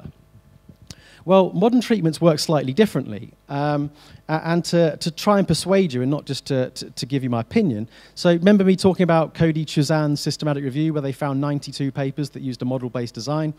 Well, a student and I just recently downloaded each of those manuscripts, and we took out the dose toxicity outcomes and the dose efficacy outcomes, and I analyzed all those together using hierarchical models, fit using the RMS, of course. And so there are, don't say random effects, there are group level effects for the intercepts and the gradients, and I added some group structure for the drug type too, because that's kind of important. And what you can really see there, so the colors represent different types of drugs, and I've stupidly omitted to include the color legend. But on the left-hand side, you've got the fitted dose toxicity curves. And so what you can see there is the dose toxicity is very much a you give more, you expect more toxicity relationship. That's not really up for debate. It's plainly true. But the right-hand panel shows the rates of response in increasing doses. Now, there's a lot less data here because dose-finding studies don't tend to think about efficacy so much. But it's a pretty tenuous message, isn't it, that efficacy is associated with higher levels of a dose. It's basically absent in lots of the fitted curves, and it is present in only a few of them. And those brown ones actually are chemo. That's what the beige lines are. And so I would say in that kind of context, if you don't know that you're getting better efficacy for higher doses, doesn't that sort of behove you to at least put it into the model and allow it to feed back to make sure you do the right thing? And in that vein, here's another dose-finding algorithm that I've implemented in STAN. This one's called FTOX. And like the name suggests, it uses efficacy and toxicity outcomes in dose finding. But of course, now you can see it's a two-dimensional problem. So you've got dose levels associated with rates of toxicity and efficacy, and you're trying to choose between them. So that kind of makes you, it forces you to think about some kind of trade-off between the two. And that's exactly the route that Tal and Cook took with their design. So you can see here, I just made up some data and fit it to the model that they kind of describe in one of their papers. And the red numbers actually show the locations of the dose levels with respect to efficacy and toxicity on that sort of two-dimensional plot. Now, what we want, ideally, this is a laser pointer, isn't it? Let me see. This is the holy grail over here. We want treatments that are associated with perfect efficacy and zero toxicity, but they don't exist. So you're basically bearing one in pursuit of the other. But the nearer we can get to this lower right-hand corner, the better. So the method they've got is that they have these contours of attractiveness, and they give you a method for specifying those. And basically, the closer the doses can get to this corner, the more attractive they are. So the trade-off is more desirable. And you can see here, I just invented a couple of outcomes, turned the handle, and those are the fitted, beg your pardon? Those are the fitted values. So just to sort of echo the same theme again, so what's the benefit of having it in STAN? Well, again, it's about having access to those posterior samples, because they allow, to my mind, they allow quite a rich level of inference and sort of decision making. So here's a matrix that I ended up developing whilst we were using this design on a real clinical trial, and the design would advocate a dose for us, and that's fine, but I kind of wanted to know, how sure are you, or what kind of confidence are you putting on this recommendation? Looking at the previous slide, is it really that several doses are almost as attractive as each other, or do they stand quite distinct? And so, of course, with the STAN fit, I'm able to take the posterior generated distributions of the utility scores, and then basically ask the question, what's the probability that one dose is superior to another, conditional on the data we've seen and the model which I presume we're accepting because we're using it. And so I've color-coded them there, right? So you can see that with confidence, we could say every dose is better than dose level 1. But 3, 4, 5, they basically have scores that are pretty close to 0.5, so it's essentially a coin toss. So the design's not too sure at all there. And I ended up reporting stuff like this in the sort of standard reporting to our monitoring committees, just to kind of convey the level of confidence that was in the model. Because, and this was one of my peer review points for this submission, we don't tend to run trials as if they're run by robots. These are very much like recommendations, and ultimately the decision comes down to what a clinician feels comfortable with doing, and this kind of information can only make that decision better, I'd say. So I said that this is all in an R package. My R package is called trialr. It's on GitHub, and it's on CRAN as well now. And just there's some code there about how I fit some of the models that I've shown today.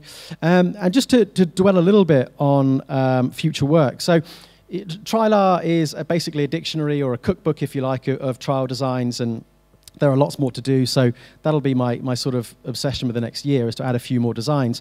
But one of the awesome things I think about working with Stan is the sort of richness of the ecosystem that's building up around Stan, and all the different packages that are all being developed in parallel. You know, we just heard from Paul, and for example, Tidybase went on to CRAN recently, and that's like really useful for me because you need to drag out the sort of you know, your fitted values and do stuff with them into ggplot. So I plan to plumb that in properly now that it's on CRAN.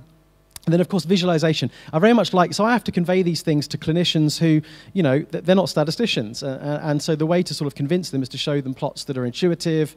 And being able to produce those quite nicely is a big deal for me. So I want to do a lot more with Bayes plot, for example. Shiny Stan could surely play a role. And then, of course, the idea that, you know, in trials like this, where you end up doing the same thing a lot of times and you have to produce kind of documentation, the idea of generating automatic reports is really attractive. So something like flex dashboards could be a big thing. I've probably run out of time. So just to recap, my name is Kristian Brock. You've been very attentive. Thank you so much. Happy to take some questions.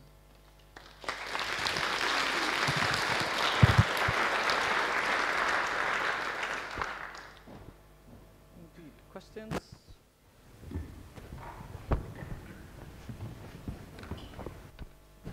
Thank you, very interesting. If you could go back to the previous slide, please. I'm just curious, because all those in line, what is it, 26 until 30 or something, they are all priors, or does it? Yeah, okay. So how did you choose them? So the FTOX model, what it does is it uses 6 parameters. 3 of them are in the efficacy model to basically get this non-monotonically increasing shape. So it uses a quadratic term, so it can have like kind of a turning point, but not quite a plateau. There are 2 terms in the toxicity models, so basically an intercept and a gradient. And there's also an association parameter, because it's a co-primary outcome, so it would be intuitive to imagine there's some kind of association.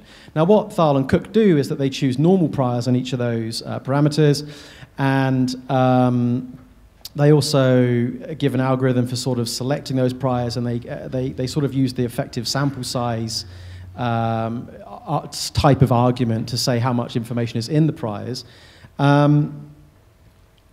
I sort of haven't broached all of that. All I've done is just literally replicate the logic. So each of those alpha mean, alpha SD, those are just the normal hyperprior parameters. So you can see there's 6 lines of them there for the 6 parameters in the model. Yeah, well, I'll try.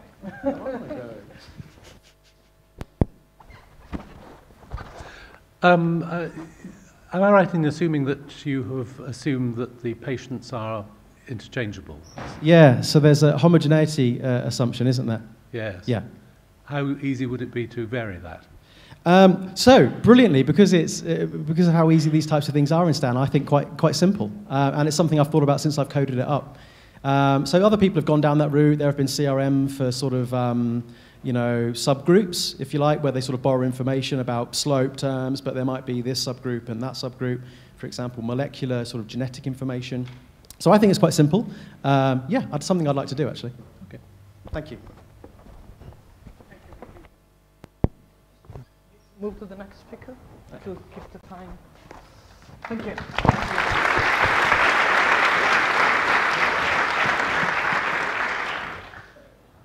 Yeah, okay, you can sit again, but you can still stand while I'll before Bob starts.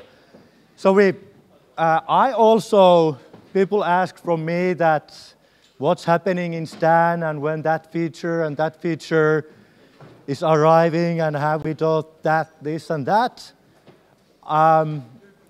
It's possible to also follow what's going on if you follow Stan discourse and Stan GitHub, but it takes a bit of time to follow all this.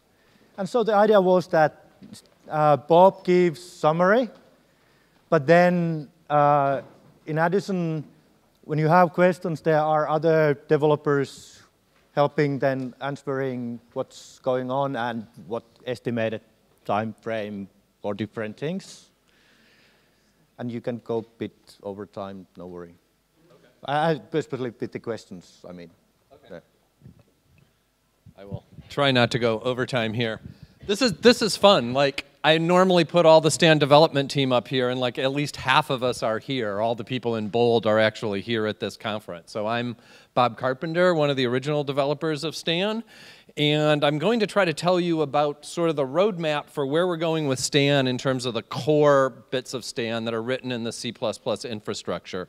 Jonah's actually going to be talking tomorrow about what's going on more on the Stan interfaces side, on the R and maybe on the Python side. So I would like to thank everybody here who's helped to make Stan. So I think we're finally to the point where we've got everything modular enough that lots of different people can work on Stan at once. And when Aki said it's hard to keep up with, that's a bit of an understatement. It's more or less a full-time job now for me. So the most recent thing that happened, so I'm going to start with what just came out, which you may not know about because it hasn't filtered through all of our interfaces. So we just released Command Stan 2.18 about a month ago, and it's got lots of new features, which I'm going to tell you about. Command Stan is out. Our Stan is not out yet. I think PyStan 2.18 just got released last week, so I think we're set with that. And we have a 2.19 in the works that I'm going to tell you about, queued up right behind that one. So the most important thing that has happened in the last year, or probably the last 4 or 5 years for Stan, is that the multi-core processing has finally landed. So now we can finally do MapReduce type operations within a Stan evaluation of the log density function. So we've always been able to do parallel chains, but now what we can do is we can take a single chain and parallelize the operations inside of it. So mainly what this means is taking the log density calculation and distributing pieces of the log density calculation over different cores. And these can either be multiple cores on a single machine with shared memory, or they can be multiple machines on a cluster, ideally with good communication among the machines.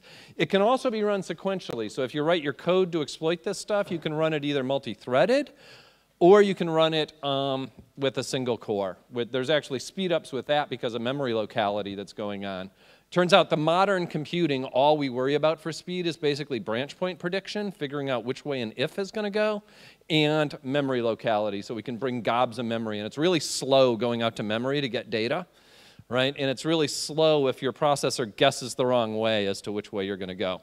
The nice part about this is it's nearly embarrassingly parallel, right? We're getting speed-ups of about factors of 60 with 80 cores on complicated problems, problems that take a lot of time. This isn't going to make your 10-second model go in 1 second. It's going to make your 10-day model go in a couple hours. Right? So it's multi-process parallelism, so we're implementing it with MPI under the hood, which is mainly what implements this kind of stuff under the hood. It's a very low-level interface. Runs cross-platform. We've tested it pretty thoroughly on Linux and Mac. Not sure if all this stuff's going to run on Windows. It's based on it will if you're like a configuration genius. Like, it's actually standards compliant, but getting Windows to deal with standards compliant thing is challenging. Right? And it's based on a general higher order map function. So when people are talking about MapReduce, what they mean is they have some function, they're going to have some bunch of data, they're going to divide the data up into chunks and apply that function to each chunk. Right? So basically we have some function f, we have some list of things, and map just distributes that over the pieces. Right? Architecturally, what happens is we're going to be pushing the data out to the processors. Really important to get your data close to your CPUs because data transport's much more expensive than computation. So pushes data out to the processors once. Then as it's running, it's going to push the arguments out, and then it's going to get the result back and the gradient back. So it's a very thin communication channel, which is why this is so parallelizable. And then everything gets integrated back on the core server that's actually doing the auto-def, right? And Sebastian Weber did a lot of work on this. Sean Taltz is here, did a lot of work on the actual design for this. And like most Stan features, lots of people have their hands on it, testing, everything else. So we're all very, very excited about this. So what this actually looks like in Stan is that you write a function f that can be mapped, right? And what it's going to apply to is it's going to apply to a first argument that's shared data, a second argument that's the thing that's actually getting mapped, and then like our ODE functions, some fixed data of both a real and integer type. I've actually got some really exciting stuff coming up next that's going to clean up a whole bunch of this interface. Then the higher order map function, the thing that you actually call is this function map rectangular. Like everything else, we tend to roll things out pretty conservatively with things that we know we're going to need because we're really concerned about supporting backwards compatibility. We don't want to roll a bunch of stuff out and then say, that was a really bad idea. Sorry, now everybody go change all your code. So we try to be pretty conservative, but of course we can't see the future, so we wind up deprecating stuff. Sorry about that. The map rectangular takes the system function in that's going to be mapped. It takes the shared parameters phi. It takes then 3 parallel arrays, an array of vectors of parameters, an array of real arrays of data, and an array of integer data. And then the results computed just like in the theoretical map function, right? MapRec takes this function and then it just applies piecewise through. Right? This is a very, very general way to divide your likelihood calculation up. It's not pretty, but we're going to be working on more automation for that. We added a bunch of new built-in functions in 2.18. We have now a multivariate normal RNG and a Cholesky RNG. We're trying to get everything like all the corners and everything straightened up with all this stuff so people aren't surprised when functions don't exist when they go and expect them to. Many of our RNGs are now vectorized and the rest are going to be coming soon. We've got the thin QR decomposition. We've got the matrix exponential multiply action, which like speeds up linear ODE solvers. The Adams ODE integrator, which is now going to be available. Generalized log mixture function beyond 2 arguments, a standard normal that's a little faster, and finally we got around to vectorizing the ordered logit, and somehow somebody snuck in the vectorized ordered probit that I didn't even notice till I was looking at the logs of what changed. So now you can do vectorized probit too.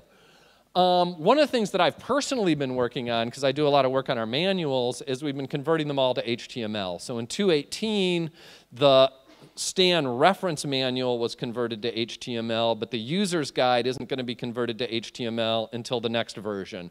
The cool thing to look forward to about this is Andrew Gelman has taken this under his wing and is now working furiously on adding new introductory methodology material to the front of it that he's using for a master's level and upper undergraduate level course that he's probably going to be teaching like next week or something starting. So we're getting that all rolled up. So there's going to be much more expository material up front, and we're going to actually put a lot more effort into the user's manual in terms of bringing it up to our current standards and adding a lot of things that aren't there. So I'm glad people like it so far. It's going to get a lot better over the next year because we're going to put a lot of effort into it, Andrew and I working on it.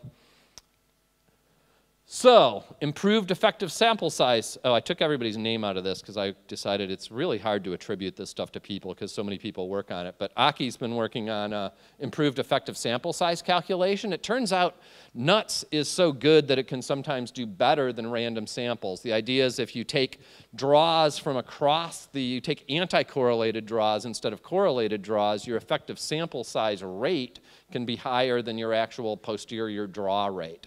And there's a really cool sort of case study on our discourse that Aki did, calibrating all of that stuff to show that it actually works. It's nice working with all these like super careful statisticians. I have like high confidence and high trust the stuff we're doing is actually going to work.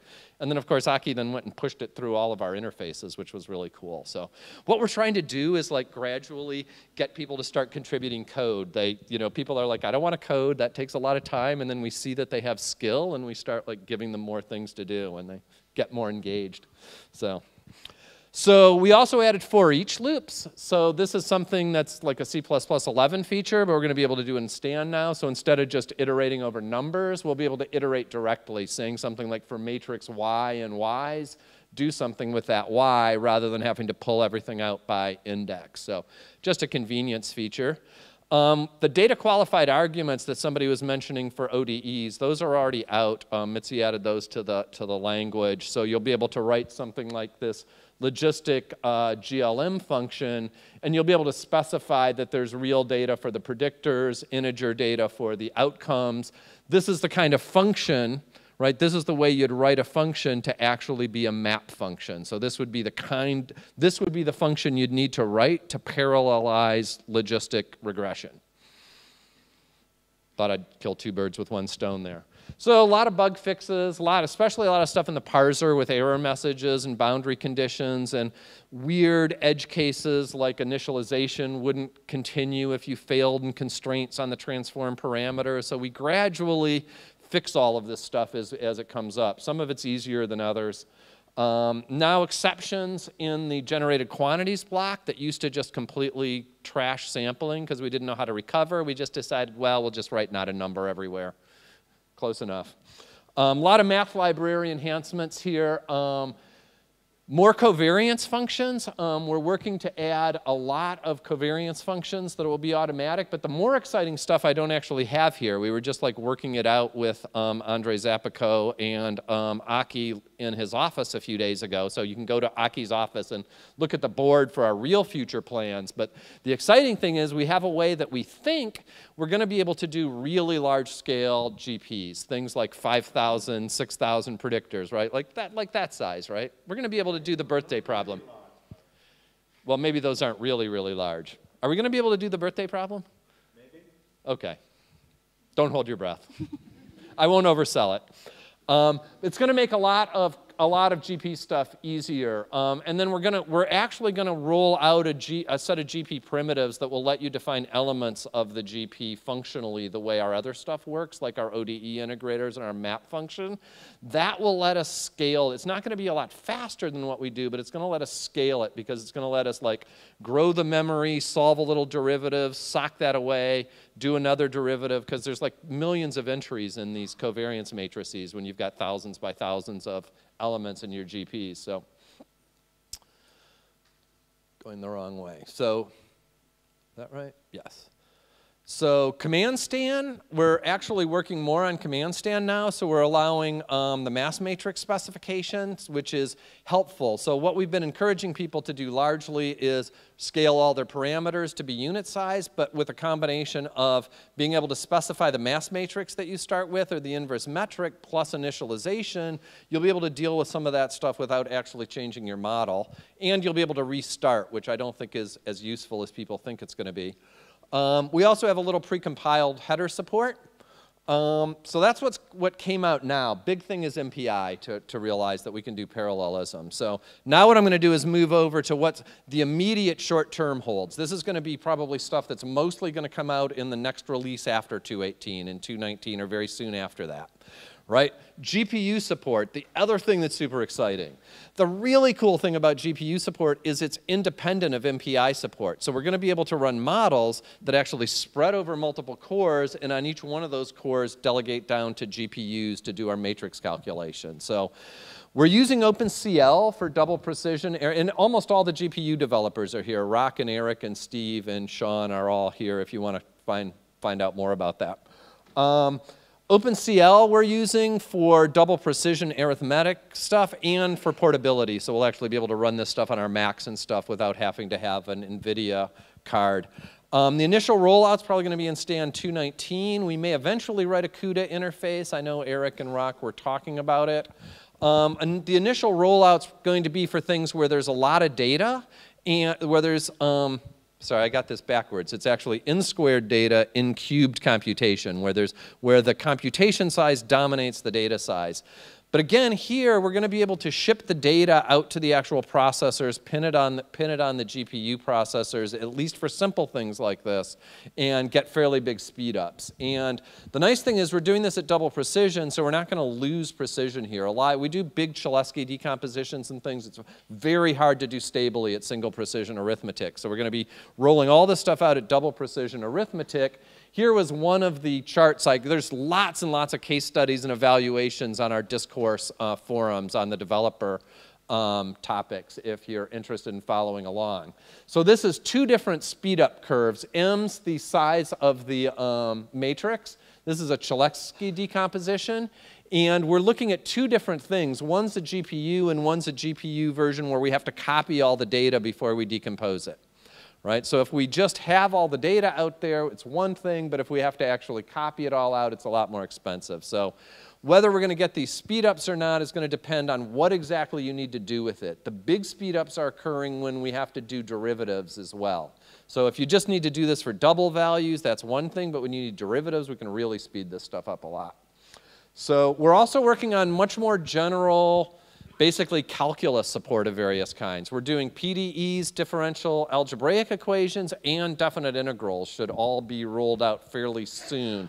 I think the DAE stuff, I know the definite integral stuff's already been merged.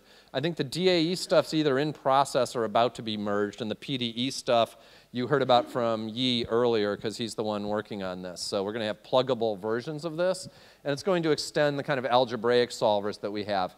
I'm actually not enough of a mathematician or statistician to have any idea what I would do with any of these things, but I hope you understand these things better than me. I'm looking at the code as it goes in the interfaces, but this is like hard math for me. Getting back into stuff that I know more about, we're going to be making a lot of updates to the language. So Mitzi just got done refactoring sort of the back end, which is going to open the way for us to be able to add this to the existing language. And there's 3 big features coming up in the language that are probably going to take 6 months to a year to get them all done. The first one's tuples, which are basically product types. They look like dictionaries or something, or lists in R, if you're familiar with that, but they're typed. So everything in Stan is strongly statically typed. You know the type of everything when the program's written. So a tuple is basically going to specify what the types of its elements are. So like an eigendecomposition operation returns a matrix of eigenvectors and a vector of eigenvalues. So we'll be able to write that function directly, and we'll be able to access things by doing .1, .2. We may add names to this. It's still a little up in the air. I'm not a big fan of names, but a lot of people have been twisting my arm to do that. And we'll have constructors, like we have array and matrix constructors, to actually be able to build tuples like this. This is going to be helpful in a lot of ways that may not be so evident from simple functions, but a lot of our infrastructure is going to be cleaned up by doing this, and a lot of the more complicated stuff is going to be cleaned up by doing some of this stuff. It's funny, it's like I know they're coming, and I'm refactoring a lot of our old code, and I'm like, ah, too bad they're not there. I really want to use tuples for this. So they will be super useful when they show up. So ragged arrays is something, though, I think everybody can understand the utility of this. Right now, there's a chapter in the manual on how you have to hack this up with one-dimensional arrays and do all the slicing, which is really ugly and really error-prone, right? It's nice when your models are readable. When you have to do all this kind of slicing, like poor Richard had to do in the model he talked to us, it's like it becomes hard to read that. It becomes hard to read it and realize that things are doing the right thing. So the one thing you realize when you start doing a lot of code and you start doing code professionally is the most important thing about code is being readable, right? Because the thing is, it doesn't have to just run and work. It has to be maintainable, which means other people are going to have to read it, which means both really other people and you in the future. So we really want to be able to make this code readable. So a lot of the effort we're putting in is trying to make things simple. And we have a lot of work to do on like the data formatting and that kind of stuff, which we're not doing well, I think, yet. It's possible, but it's really fiddly. Ragged arrays is going to make this a lot better. We're going to have arrays where elements of the arrays don't necessarily all have to be the same size. So when you have different numbers of observations for different numbers of individuals or other items, we're going to be able to code this up directly, so you're not going to have to be slicing everything out. And it's going to have, again, everything's going to be strongly statically typed, so we're still going to be talking about this. We're still going to be specifying the raggedness in the declarations for these things, right? The other thing that we're going to be able to do, which is really cool, so from a developer perspective, now that we have C++ 11, it is like Christmas has come, right? And all these things that were like super painful to do before, we can now do. Some of those are going to propagate through into really cool stand features. One of the things we're going to be adding pretty soon is lambdas with closures. So we're going to be able to, this isn't necessarily the syntax that we're going to use. This is just sort of like the C++ syntax for this. And similarly, not the syntax for typing and things like that. We haven't decided exactly what that's going to be. But because C++ 11 implements closures, we're just going to be able to implement those directly in the language. What that means is we're going to be able to write a function like you see up here for defining cube. So this kind of behavior is probably familiar if you're used to writing functions in R, right, where I define an integer like n, and then I can define a cube function. Basically, that cube function says, take a real argument x and return x to the n. But you can see that if I just think of that as a function definition, that n isn't bound anywhere. That n's going to be bound by the closure to whatever the value of it is in the environment. Right? So you're going to be able to do that in Stan. You're going to be able to pick up parameters, pick up data, things like that through closures, so that your functions that you write for things like ODE systems or for maps are going to be able to implicitly have that stuff in it rather than having to pass all these packed around things in it. So we have independent generated quantities written. It just needs to get pushed through the interfaces. So I think the last talk was talking about how much easier it was to do all this, do all the inference post-processing. What we're going to roll out is an ability to take an already fit set of draws and write a new generated quantities block and apply that, because you don't always know what inferences you want to make ahead of time. But it's nice to be able to write it in the Stan language. When you have to go write this stuff in R, you've got to deal with making sure you do the right thing distributing all the draws through, and also make sure you get the right parameterizations of gamma and negative binomial and all that stuff, which like I don't ever want to have to do again in my life. But of course, every time somebody says, hey, I'm trying to implement this paper and it has a gamma negative binomial, why doesn't it work? You're like, okay, let's get the algebra paper out. This will make it easier to make everything consistent, right? We also need to do the same thing for doing simulations. Like right now, it's not super easy to like simulate data in Stan and then fit data in Stan. It's a very awkward sort of process where things have to be written twice. And Andrew and I have been thinking a lot about that because we're trying to write up teaching materials based on simulated data, fitting simulated data, and it's kind of awkward in Stan the way it is right now. So that just needs to be pulled into the interfaces. Here's something that's a low-level infrastructure thing that's going to be game-changing for us and is actually going to lead to much faster multivariate operations and more scalable operations from a user perspective. So we've got a new way of actually writing. I didn't talk about this in the course about how to write a C++ function, but if you're thinking about writing a multivariate C++ function in Stan, this is the way to do it, where basically all you're having to specify is basically an operator, a functor that returns the value and perhaps does some storage of things on the way, and then something that knows how to multiply the adjoint times the Jacobian. This is actually the primitive operation that's going on in autodiff everywhere for doing multivariate autodiffs, right? You're basically taking a vector of adjoints of the parent derivative and pushing it down through the Jacobian. The nice thing about this is we don't need to actually go store the Jacobian, which can be really big. If we've got a matrix to matrix operation, it's n squared to n squared. The Jacobian is size n4, right? And each entry in that Jacobian is like 40 bytes. Right? So this is going to be a big savings because we're going to be able to do some of our operations more lazily rather than storing them out more easily. Some of that we've already coded by hand very laboriously. This sort of automates all that laborious stuff that we do. So you can thank Ben for this because he's been working on this. And it's even cooler because I'm getting to another slide later to show how much easier it's even going to be than that. Like, this is pretty simple. You just write a simple functor to do it, and then all of a sudden all the autodiff works for you very efficiently. But it's going to be even cooler for multivariate operations. So I'm really excited about this from a developer point of view, because it uses these cool parameter pack things from, I'll get to that. I'm jumping ahead. So we're going to be able to do mass matrix and step size initialization. This is, again, already built into the C++ core. It just needs to be pulled into the interfaces. This is what I was jumping ahead to that I'm so excited about, which Ben figured out, which is variadic functions rather than packing. Right? So if you look at the map rectangle that I just showed you before, it, like our ODE functions, required you to pack up parameters, pack up data, pack up everything. Right? What we're going to be able to do in the future is you're still going to have to pack up the rectangular thing that gets mapped as part of the theta, but everything else is just going to be able to be spread out. The system function itself, f, is going to be the thing that applies to all of those pieces. So it'll just implicitly match up all those arguments with the other arguments that you need. Also, you'll be able to do some of this stuff with closures once we get there as well. Similarly, integrate ODE will look the same way. We'll be able to take the ODE integrator and pull it out like this, right? So that you'll be able to just add the arguments rather than having to do all this packing and unpacking stuff. So, longer term, this is the shorter piece, so we'll get to wherever we're going next soon. One of the things that we really need to work on is faster compile times. Unfortunately, C++ compile times have just gotten slower as the project has gone along. All kinds of cool new template metaprogramming stuff, but the actual compilers themselves, even for the old code, are getting slower. Right? They're doing better optimization, they're doing all kinds of other cool, useful stuff, but they're getting slower, which means every time somebody says run Stan, right, it's like now you're like not just getting a cup of coffee, but you also have time for a donut and a phone call or something, and we don't, we really don't want that to happen. So what we're going to be doing is we're going to be pulling out the templated model class that we have. Everything gets compiled as a single translation unit now, if you know what that means in C++.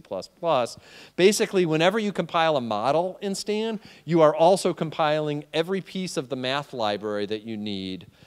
The optimizer, Hamiltonian Monte Carlo, and variational inference all get compiled every time you touch a model.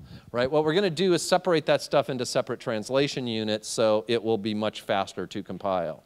This is all conditional on it not losing a lot of speed, because we don't want to lose a lot of speed from lack of inlining possibilities. So how far we're going to be able to take this down the matrix library depends on efficiency considerations. But certainly we should be able to separate the model and the algorithms and things like that out.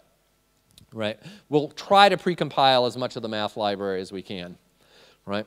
The more exciting thing on the future is a new version of the Stan language. So we've pretty much converged after a lot of discussion on a rough diagram of what Stan 3, the language, is going to look like. This is largely based on a woman named Maria Goranova's master's thesis. She's off doing an internship with the Google people now, so she couldn't be here, but she's going to help us work on Stan in the future as well, because she's really good at doing lots of stuff apparently. And hopefully she'll work on this for her dissertation. But she figured out a way, she wrote something called Slick Stan, which she talked about at the Asilomar StanCon, which actually showed you how to take Stan and unfold it to remove a lot of the blocks that are currently there in Stan, and essentially make Stan code look more like Edward or PyMC3 code, right? There's a bunch of benefits for this, right? When I first sat down and wrote the Stan language, one of my main motivations was that I found bugs. Remember I said programs really need to be readable? I found bugs in JAGS programs really hard to read, right? I couldn't tell. I would take the thing, and since none of the types were declared, you'd have to like look at the data, and you'd have to say, okay, the data is this, here are the parameters, and you did this like zebra puzzle of like the Swede smokes Pall Malls and lives next to the Norwegian, and you're like, okay, this thing's a vector, and you'd go on. So I wanted everything to be declared. The thing I thought we would get tons of pushback on was separating the data and the parameters block. So one of the really nice features of something like bugs or JAGS is that it's a runtime decision which things in your model are data and which things are parameters, right? It just defines a joint density, and Bayes is great. You can just invert it based on anything you know and do inference about all the things you don't know. Right? We can't do that in Stan. With the blocks, you're declaring what the data is, declaring what the parameters is, which makes it easier to understand a model for a single use, I think. At least that was the motivation when I wrote it that way. But it makes it hard to do the models flexibly, and it actually has a couple negative consequences, which we've realized as we've gone and made bigger and bigger models here. Right? So what we're going to do is we're going to have basically no more required block declarations. You'll be able to do them optionally, but we're going to be able to infer almost everything from just writing a program that looks a lot more like Bugs or Jags or Edward or PyMC3. Right? One of our main motivations here is that there's no way in Stan currently to write a function that does something like a non-centered parameterization. The problem is that the non-centered parameterization introduces a new parameter, it introduces something like a new transform parameter, and it applies some priors. There's no block in which that thing can go in Stan. It operates over multiple blocks. So one of the driving factors for Maria's design and sort of designs we were looking at before she kind of figured it all out was something that would let you write a module for the non-centered parameterization, which would like do the right thing, right? This was inspired in part by composability and language theory as well. We want to be able to take Stan programs and say, here's the first half of the program, here's the second half of the program. What do they mean when you put them together? It's just function composition, right? From a theoretical computer science point of view, this is like a very good property for your language to have, for it to be modular, for it to be understandable. So we're applying a lot of these kinds of design principles behind the scene. And it was partially realized by transpilers. So you can see, sorry, I wrote Stata Stan there. I meant Scala Stan.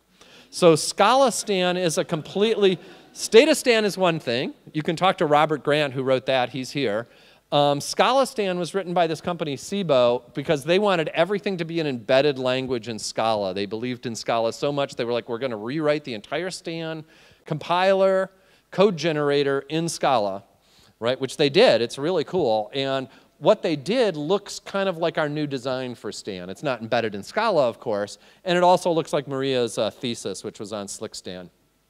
Right, so here's an example, after all of that blather, of what things will look like, and I can talk about why this is going to be helpful. So I think what's useful about this is it allows us to write the model down sort of in the generative order from the parameters out to the data in a way that actually puts the use of a variable close to where it's declared.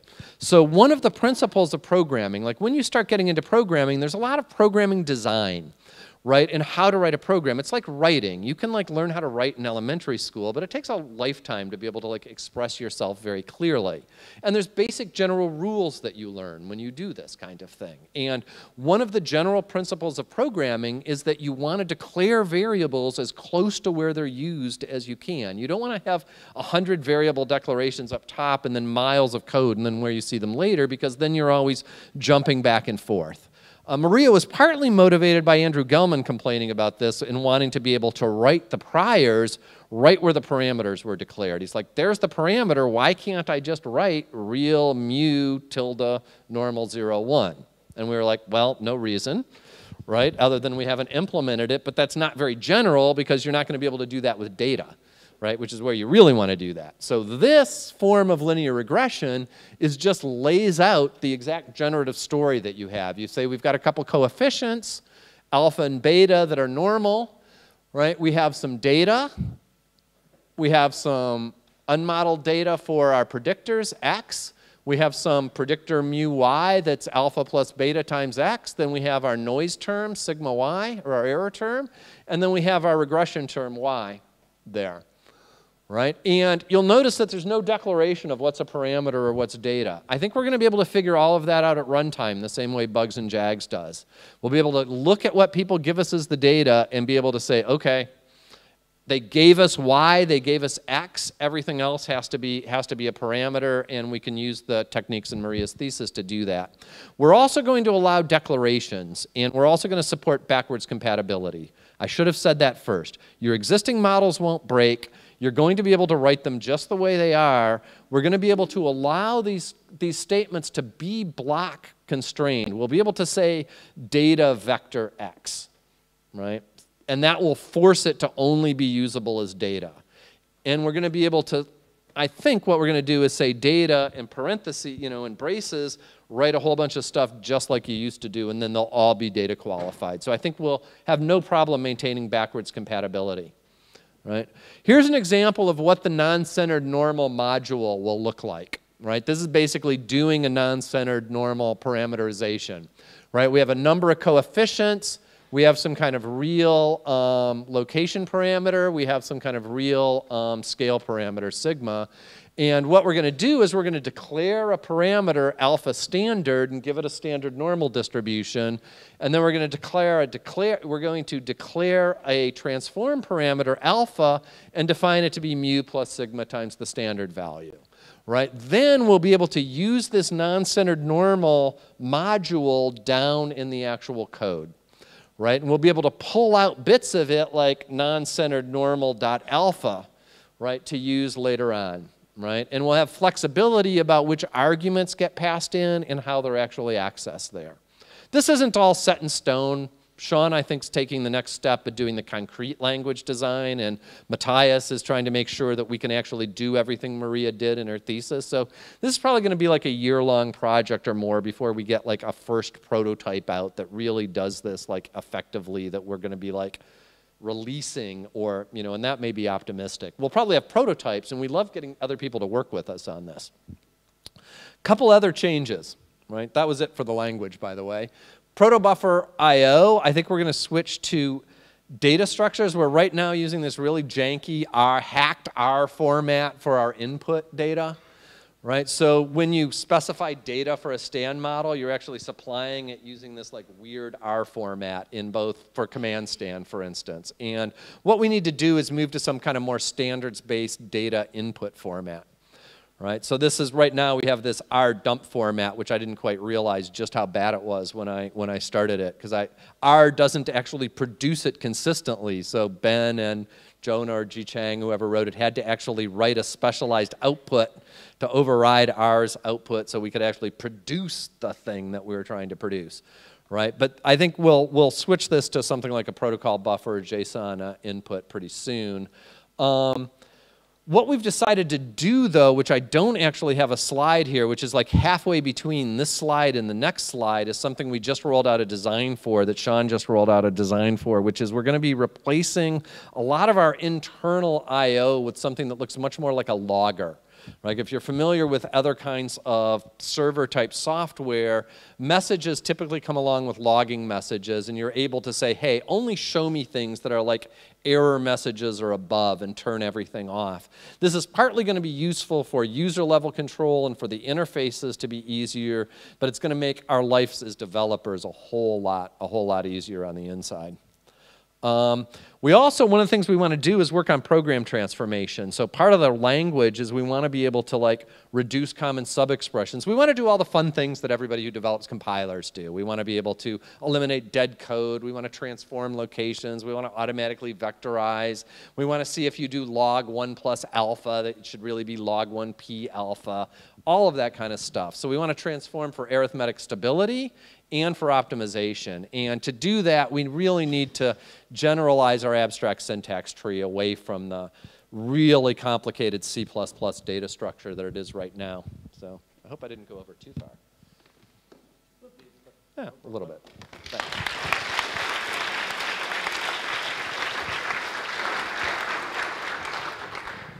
Okay, and before you all have to leave, you have to take an exam, fill in all the points which are forthcoming. Yeah. Where's this one? Cool talk. A couple questions. One is for the MPI map stuff. How much overhead is there in that? Like, how liberally can we start using that in our STAN programs? There's actually sort of negative overhead in using it. Because what happens, like a lot of efficiency comes from memory locality. And what Sebastian found is that after he built it, even using the map function with, even if you weren't parallelizing it, What it does is, the way it's implemented behind the scenes is during that map function, when it's mapping, it's actually doing a nested autodiff and actually computing the partials of the result with respect to the input on the fly. So instead of building up a really big expression graph that has all that stuff in the inside and causes a lot of memory non-locality, instead what's happening is we're taking those nested expressions, evaluating them in a tighter scope, right? So it's actually less, you would think there'd be more overhead because you have to like copy things into arrays and out of that, but it's actually a net win because it helps with memory locality. But you're not going to see like speed ups for really fast programs, and you're not going to see speed ups if it's like super, super granular, right? You need to divide it up into, you know, chunks that take some time, right? If you're going to actually parallelize and get speed up, everything else is going to be like not enough to even worry about. And the other question is so that Cholesky graph, that's for when the Cholesky is a parameter. Yeah, I think I actually labeled that wrong. I think what was going on is that was the speed up for when you're doing derivatives. Our Rock and Eric, we're sitting there. Do you want to answer this one, Rock?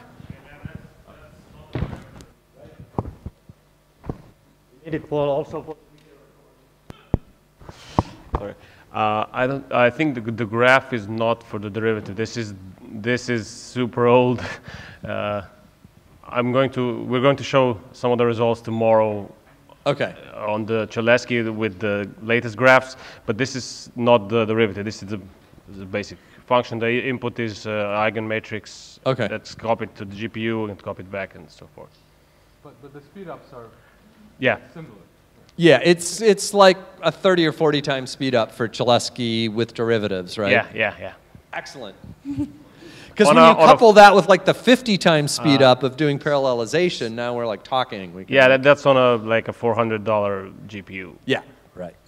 Yeah, that's also GPUs. You can spend, you can get a cheap one in your computer, or you could spend $10,000 on one and get, we're all going to get P100s or whatever those things are next, like $10,000 GPUs that are really good for this kind of double precision stuff. Oh, by the way, Eric and Rock let me know about this great program from NVIDIA. So if you want to, if you've got like a legitimate use, write to NVIDIA. They have a developer program. They'll just send you like a $1,500 graphics card if you work at an academic institution and say, I've got some like Andrew and I both wrote, and they sent us like 2 weeks later, they sent us a couple of graphics cards. So we're just like, we're developing it for Stan. I said, and Andrew said, I want to fit big hierarchical models. And they're like, here's your GPU. So ask NVIDIA, they will give you GPUs.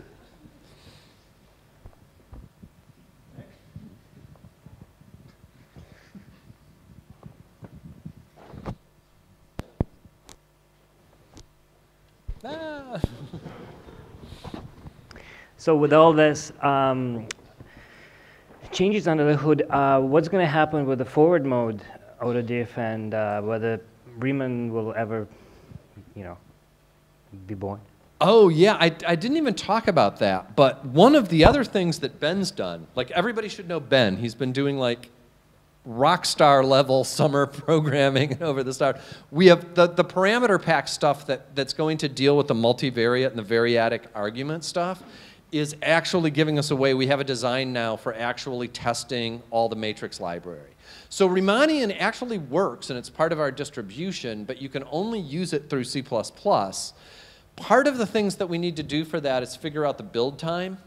Right, so what's going to happen is we're going to have to not only build reverse mode, but also build forward mode nested in reverse. So it's probably going to take like 3 times as long to compile. So we don't want to just do that automatically. So there's some sort of distribution things we have to work out, like how it's actually going to get called. But my guess is probably in the next 5 or 6 months, we'll have that ready to release, right, to be used. Now, having said that, the only thing it's going to be really useful for is really, really hard posteriors and fairly low dimensionality. And we have not put all the effort that needs to go into that for adaptation. right? So Michael wrote this really cool, Michael Betancourt wrote a really cool soft abs thing that will do the actual metric estimation, but one, we haven't evaluated that in a lot of problems, and it's got a couple tuning parameters that we need to deal with, right? So it's going to come out in probably a crude form to start, and then we'll hopefully get more experience, but it will be useful in like small parameter problems with, and the amount of data doesn't matter, but there's a cubic operation in the number of parameters in the middle. You've got to eigendecompose the Hessian of the parameters, recondition it, put it back together, and take gradients of that, which winds up being like a cubic operation in the number of parameters. So you're not going to be able to use it with like 10,000 parameters or probably even 1,000.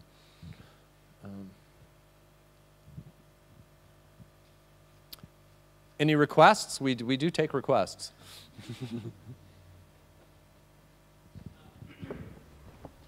Incoming. Oh, no. Survived. I hope everything's okay. When you are gonna introduce the slick Stan, will it be like backward compatible, or how gonna you design? It's absolutely going to be backwards compatible. We are not going to break anybody's existing models. We're going to allow data parameter, transform parameter declarations to be given optionally, or they can be inferred. So if you provide them in a block, it'll look just like an existing program. So yeah, that's a big concern for us. So Arya's already asked one, right? So okay, everybody yell before throwing this so that. Who is in the back? Arya's already asked a question. I can talk to him anytime.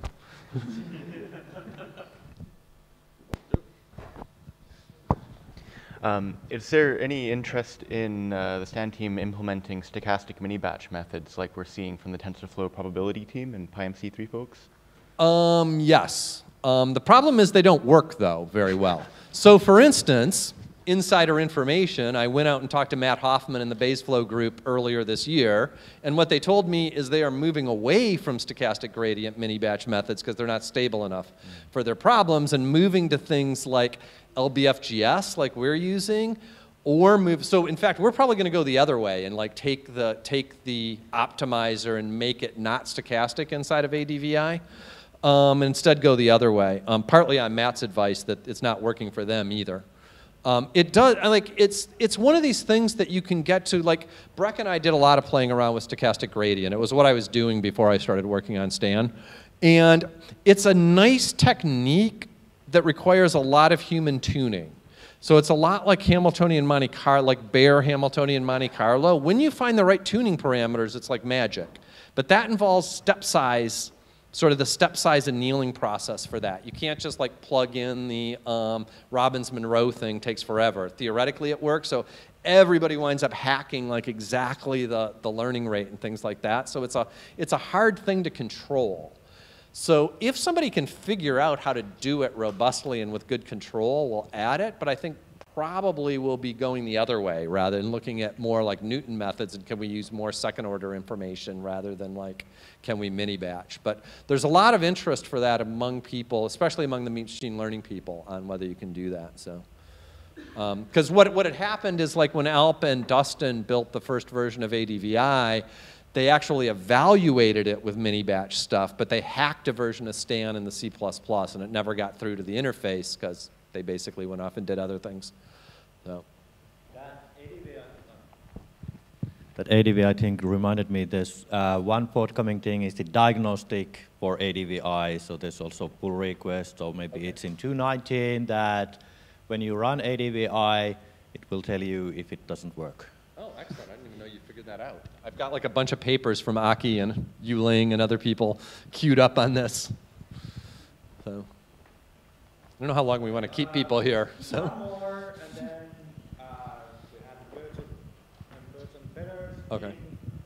And I will tell you a little bit about dinner, but yeah, I think you were the last one. Incoming.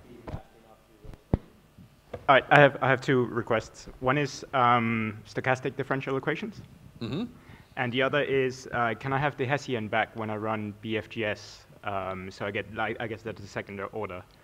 Yes, when we get higher order autodiff, we'll do that. You can get the Hessian back through R, but it's done with finite differences at the moment. So you can do that. But we're thinking a lot more about Laplace approximations for things now that we've got Dan Simpson back there so engaged. But in BFGS, you're building up that approximation, so you don't have to, as you're optimizing, you're building up as part of BFGS. But we're using a fairly limited memory approximation of that thing, and it never gets built up explicitly in LBFGS. It's all implicit in the limited memory formulation. Okay.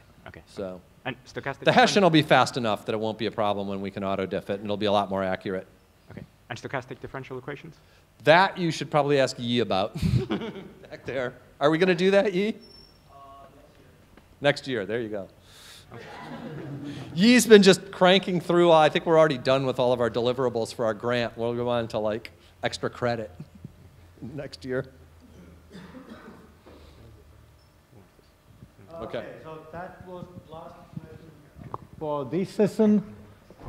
Last question for this session. Let's thank Bob again.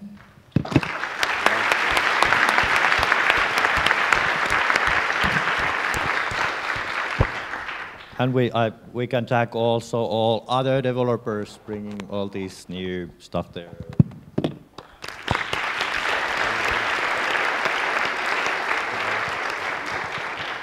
So if you pass the exam, you will get to the boat. And so this is the picture which has been on the StanCon webpage. And you can see the restaurant is on that one of the island there.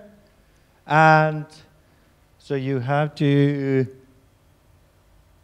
get somewhere here where the boat is. And then the boat takes you over and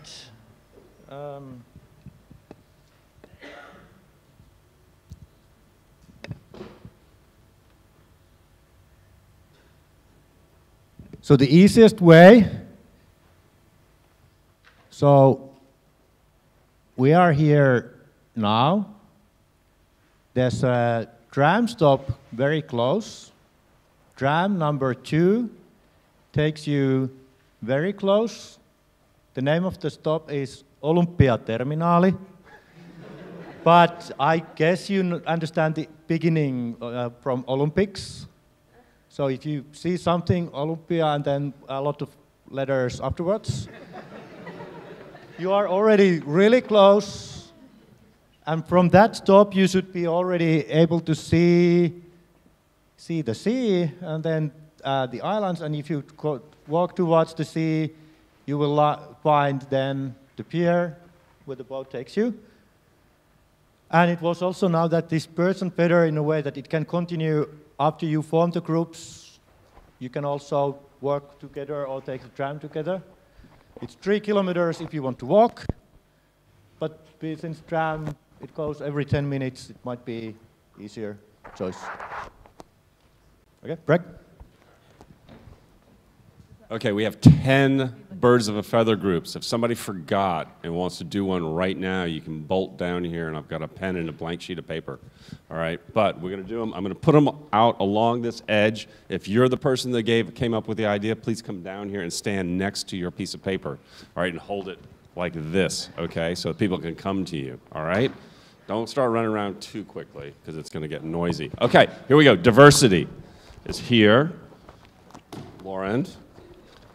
Environmental scientists, here. You're going to collect yourselves here, figure out what you want to do. You maybe meet tomorrow, it doesn't matter. You're just going to find, this is networking, meta networking, I guess is the way to think about it.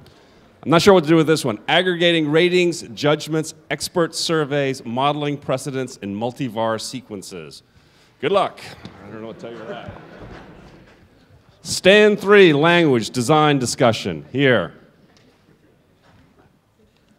Structural equation modeling, here.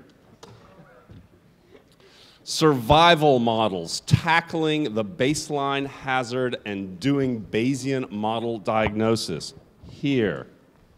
All right. Forecasting, time series, extending profit for fun and profit. Yuck, yuck. There we go, there. Okay. Surrogate models and interpretation. There was a request on a treatment here. God almighty, I got excited. Featuring Space Bayesians, British accents, and Yi. There you go. And we have Speeding Up Stan on Parallel Computation. I thought it was computer, but whatever. And GPUs. And we go to The Importance of Being Bayesian, the Stan movie. And we're going to cast, I think, as Andrew Gelman, I think George Clooney maybe, Brad Pitt. In any case, I'm actually working on a Stan movie. Andrew really wants one. If you have any interest in an animated one or a live action one, or you have anything to do with movies, you know anything about movies, come talk to me, all right? That's it. See you at the restaurant. So, up. So we have, we can stay here, but just remember that we would like to have you 7 p.m. at the pier, and so that if you are at 7 p.m. there, then everyone would be 7:30 at the dinner place. But otherwise, you can decide with the group you are forming, how long you are here, and how long you spent going there, and so on. Thank you. See you at the dinner. Oh, more? Wait. So if you have been asking about certificates that I've been telling you all day that Aki still need to sign them, you can come see me like now or at the dinner, and I can give them to you then. All right, thanks.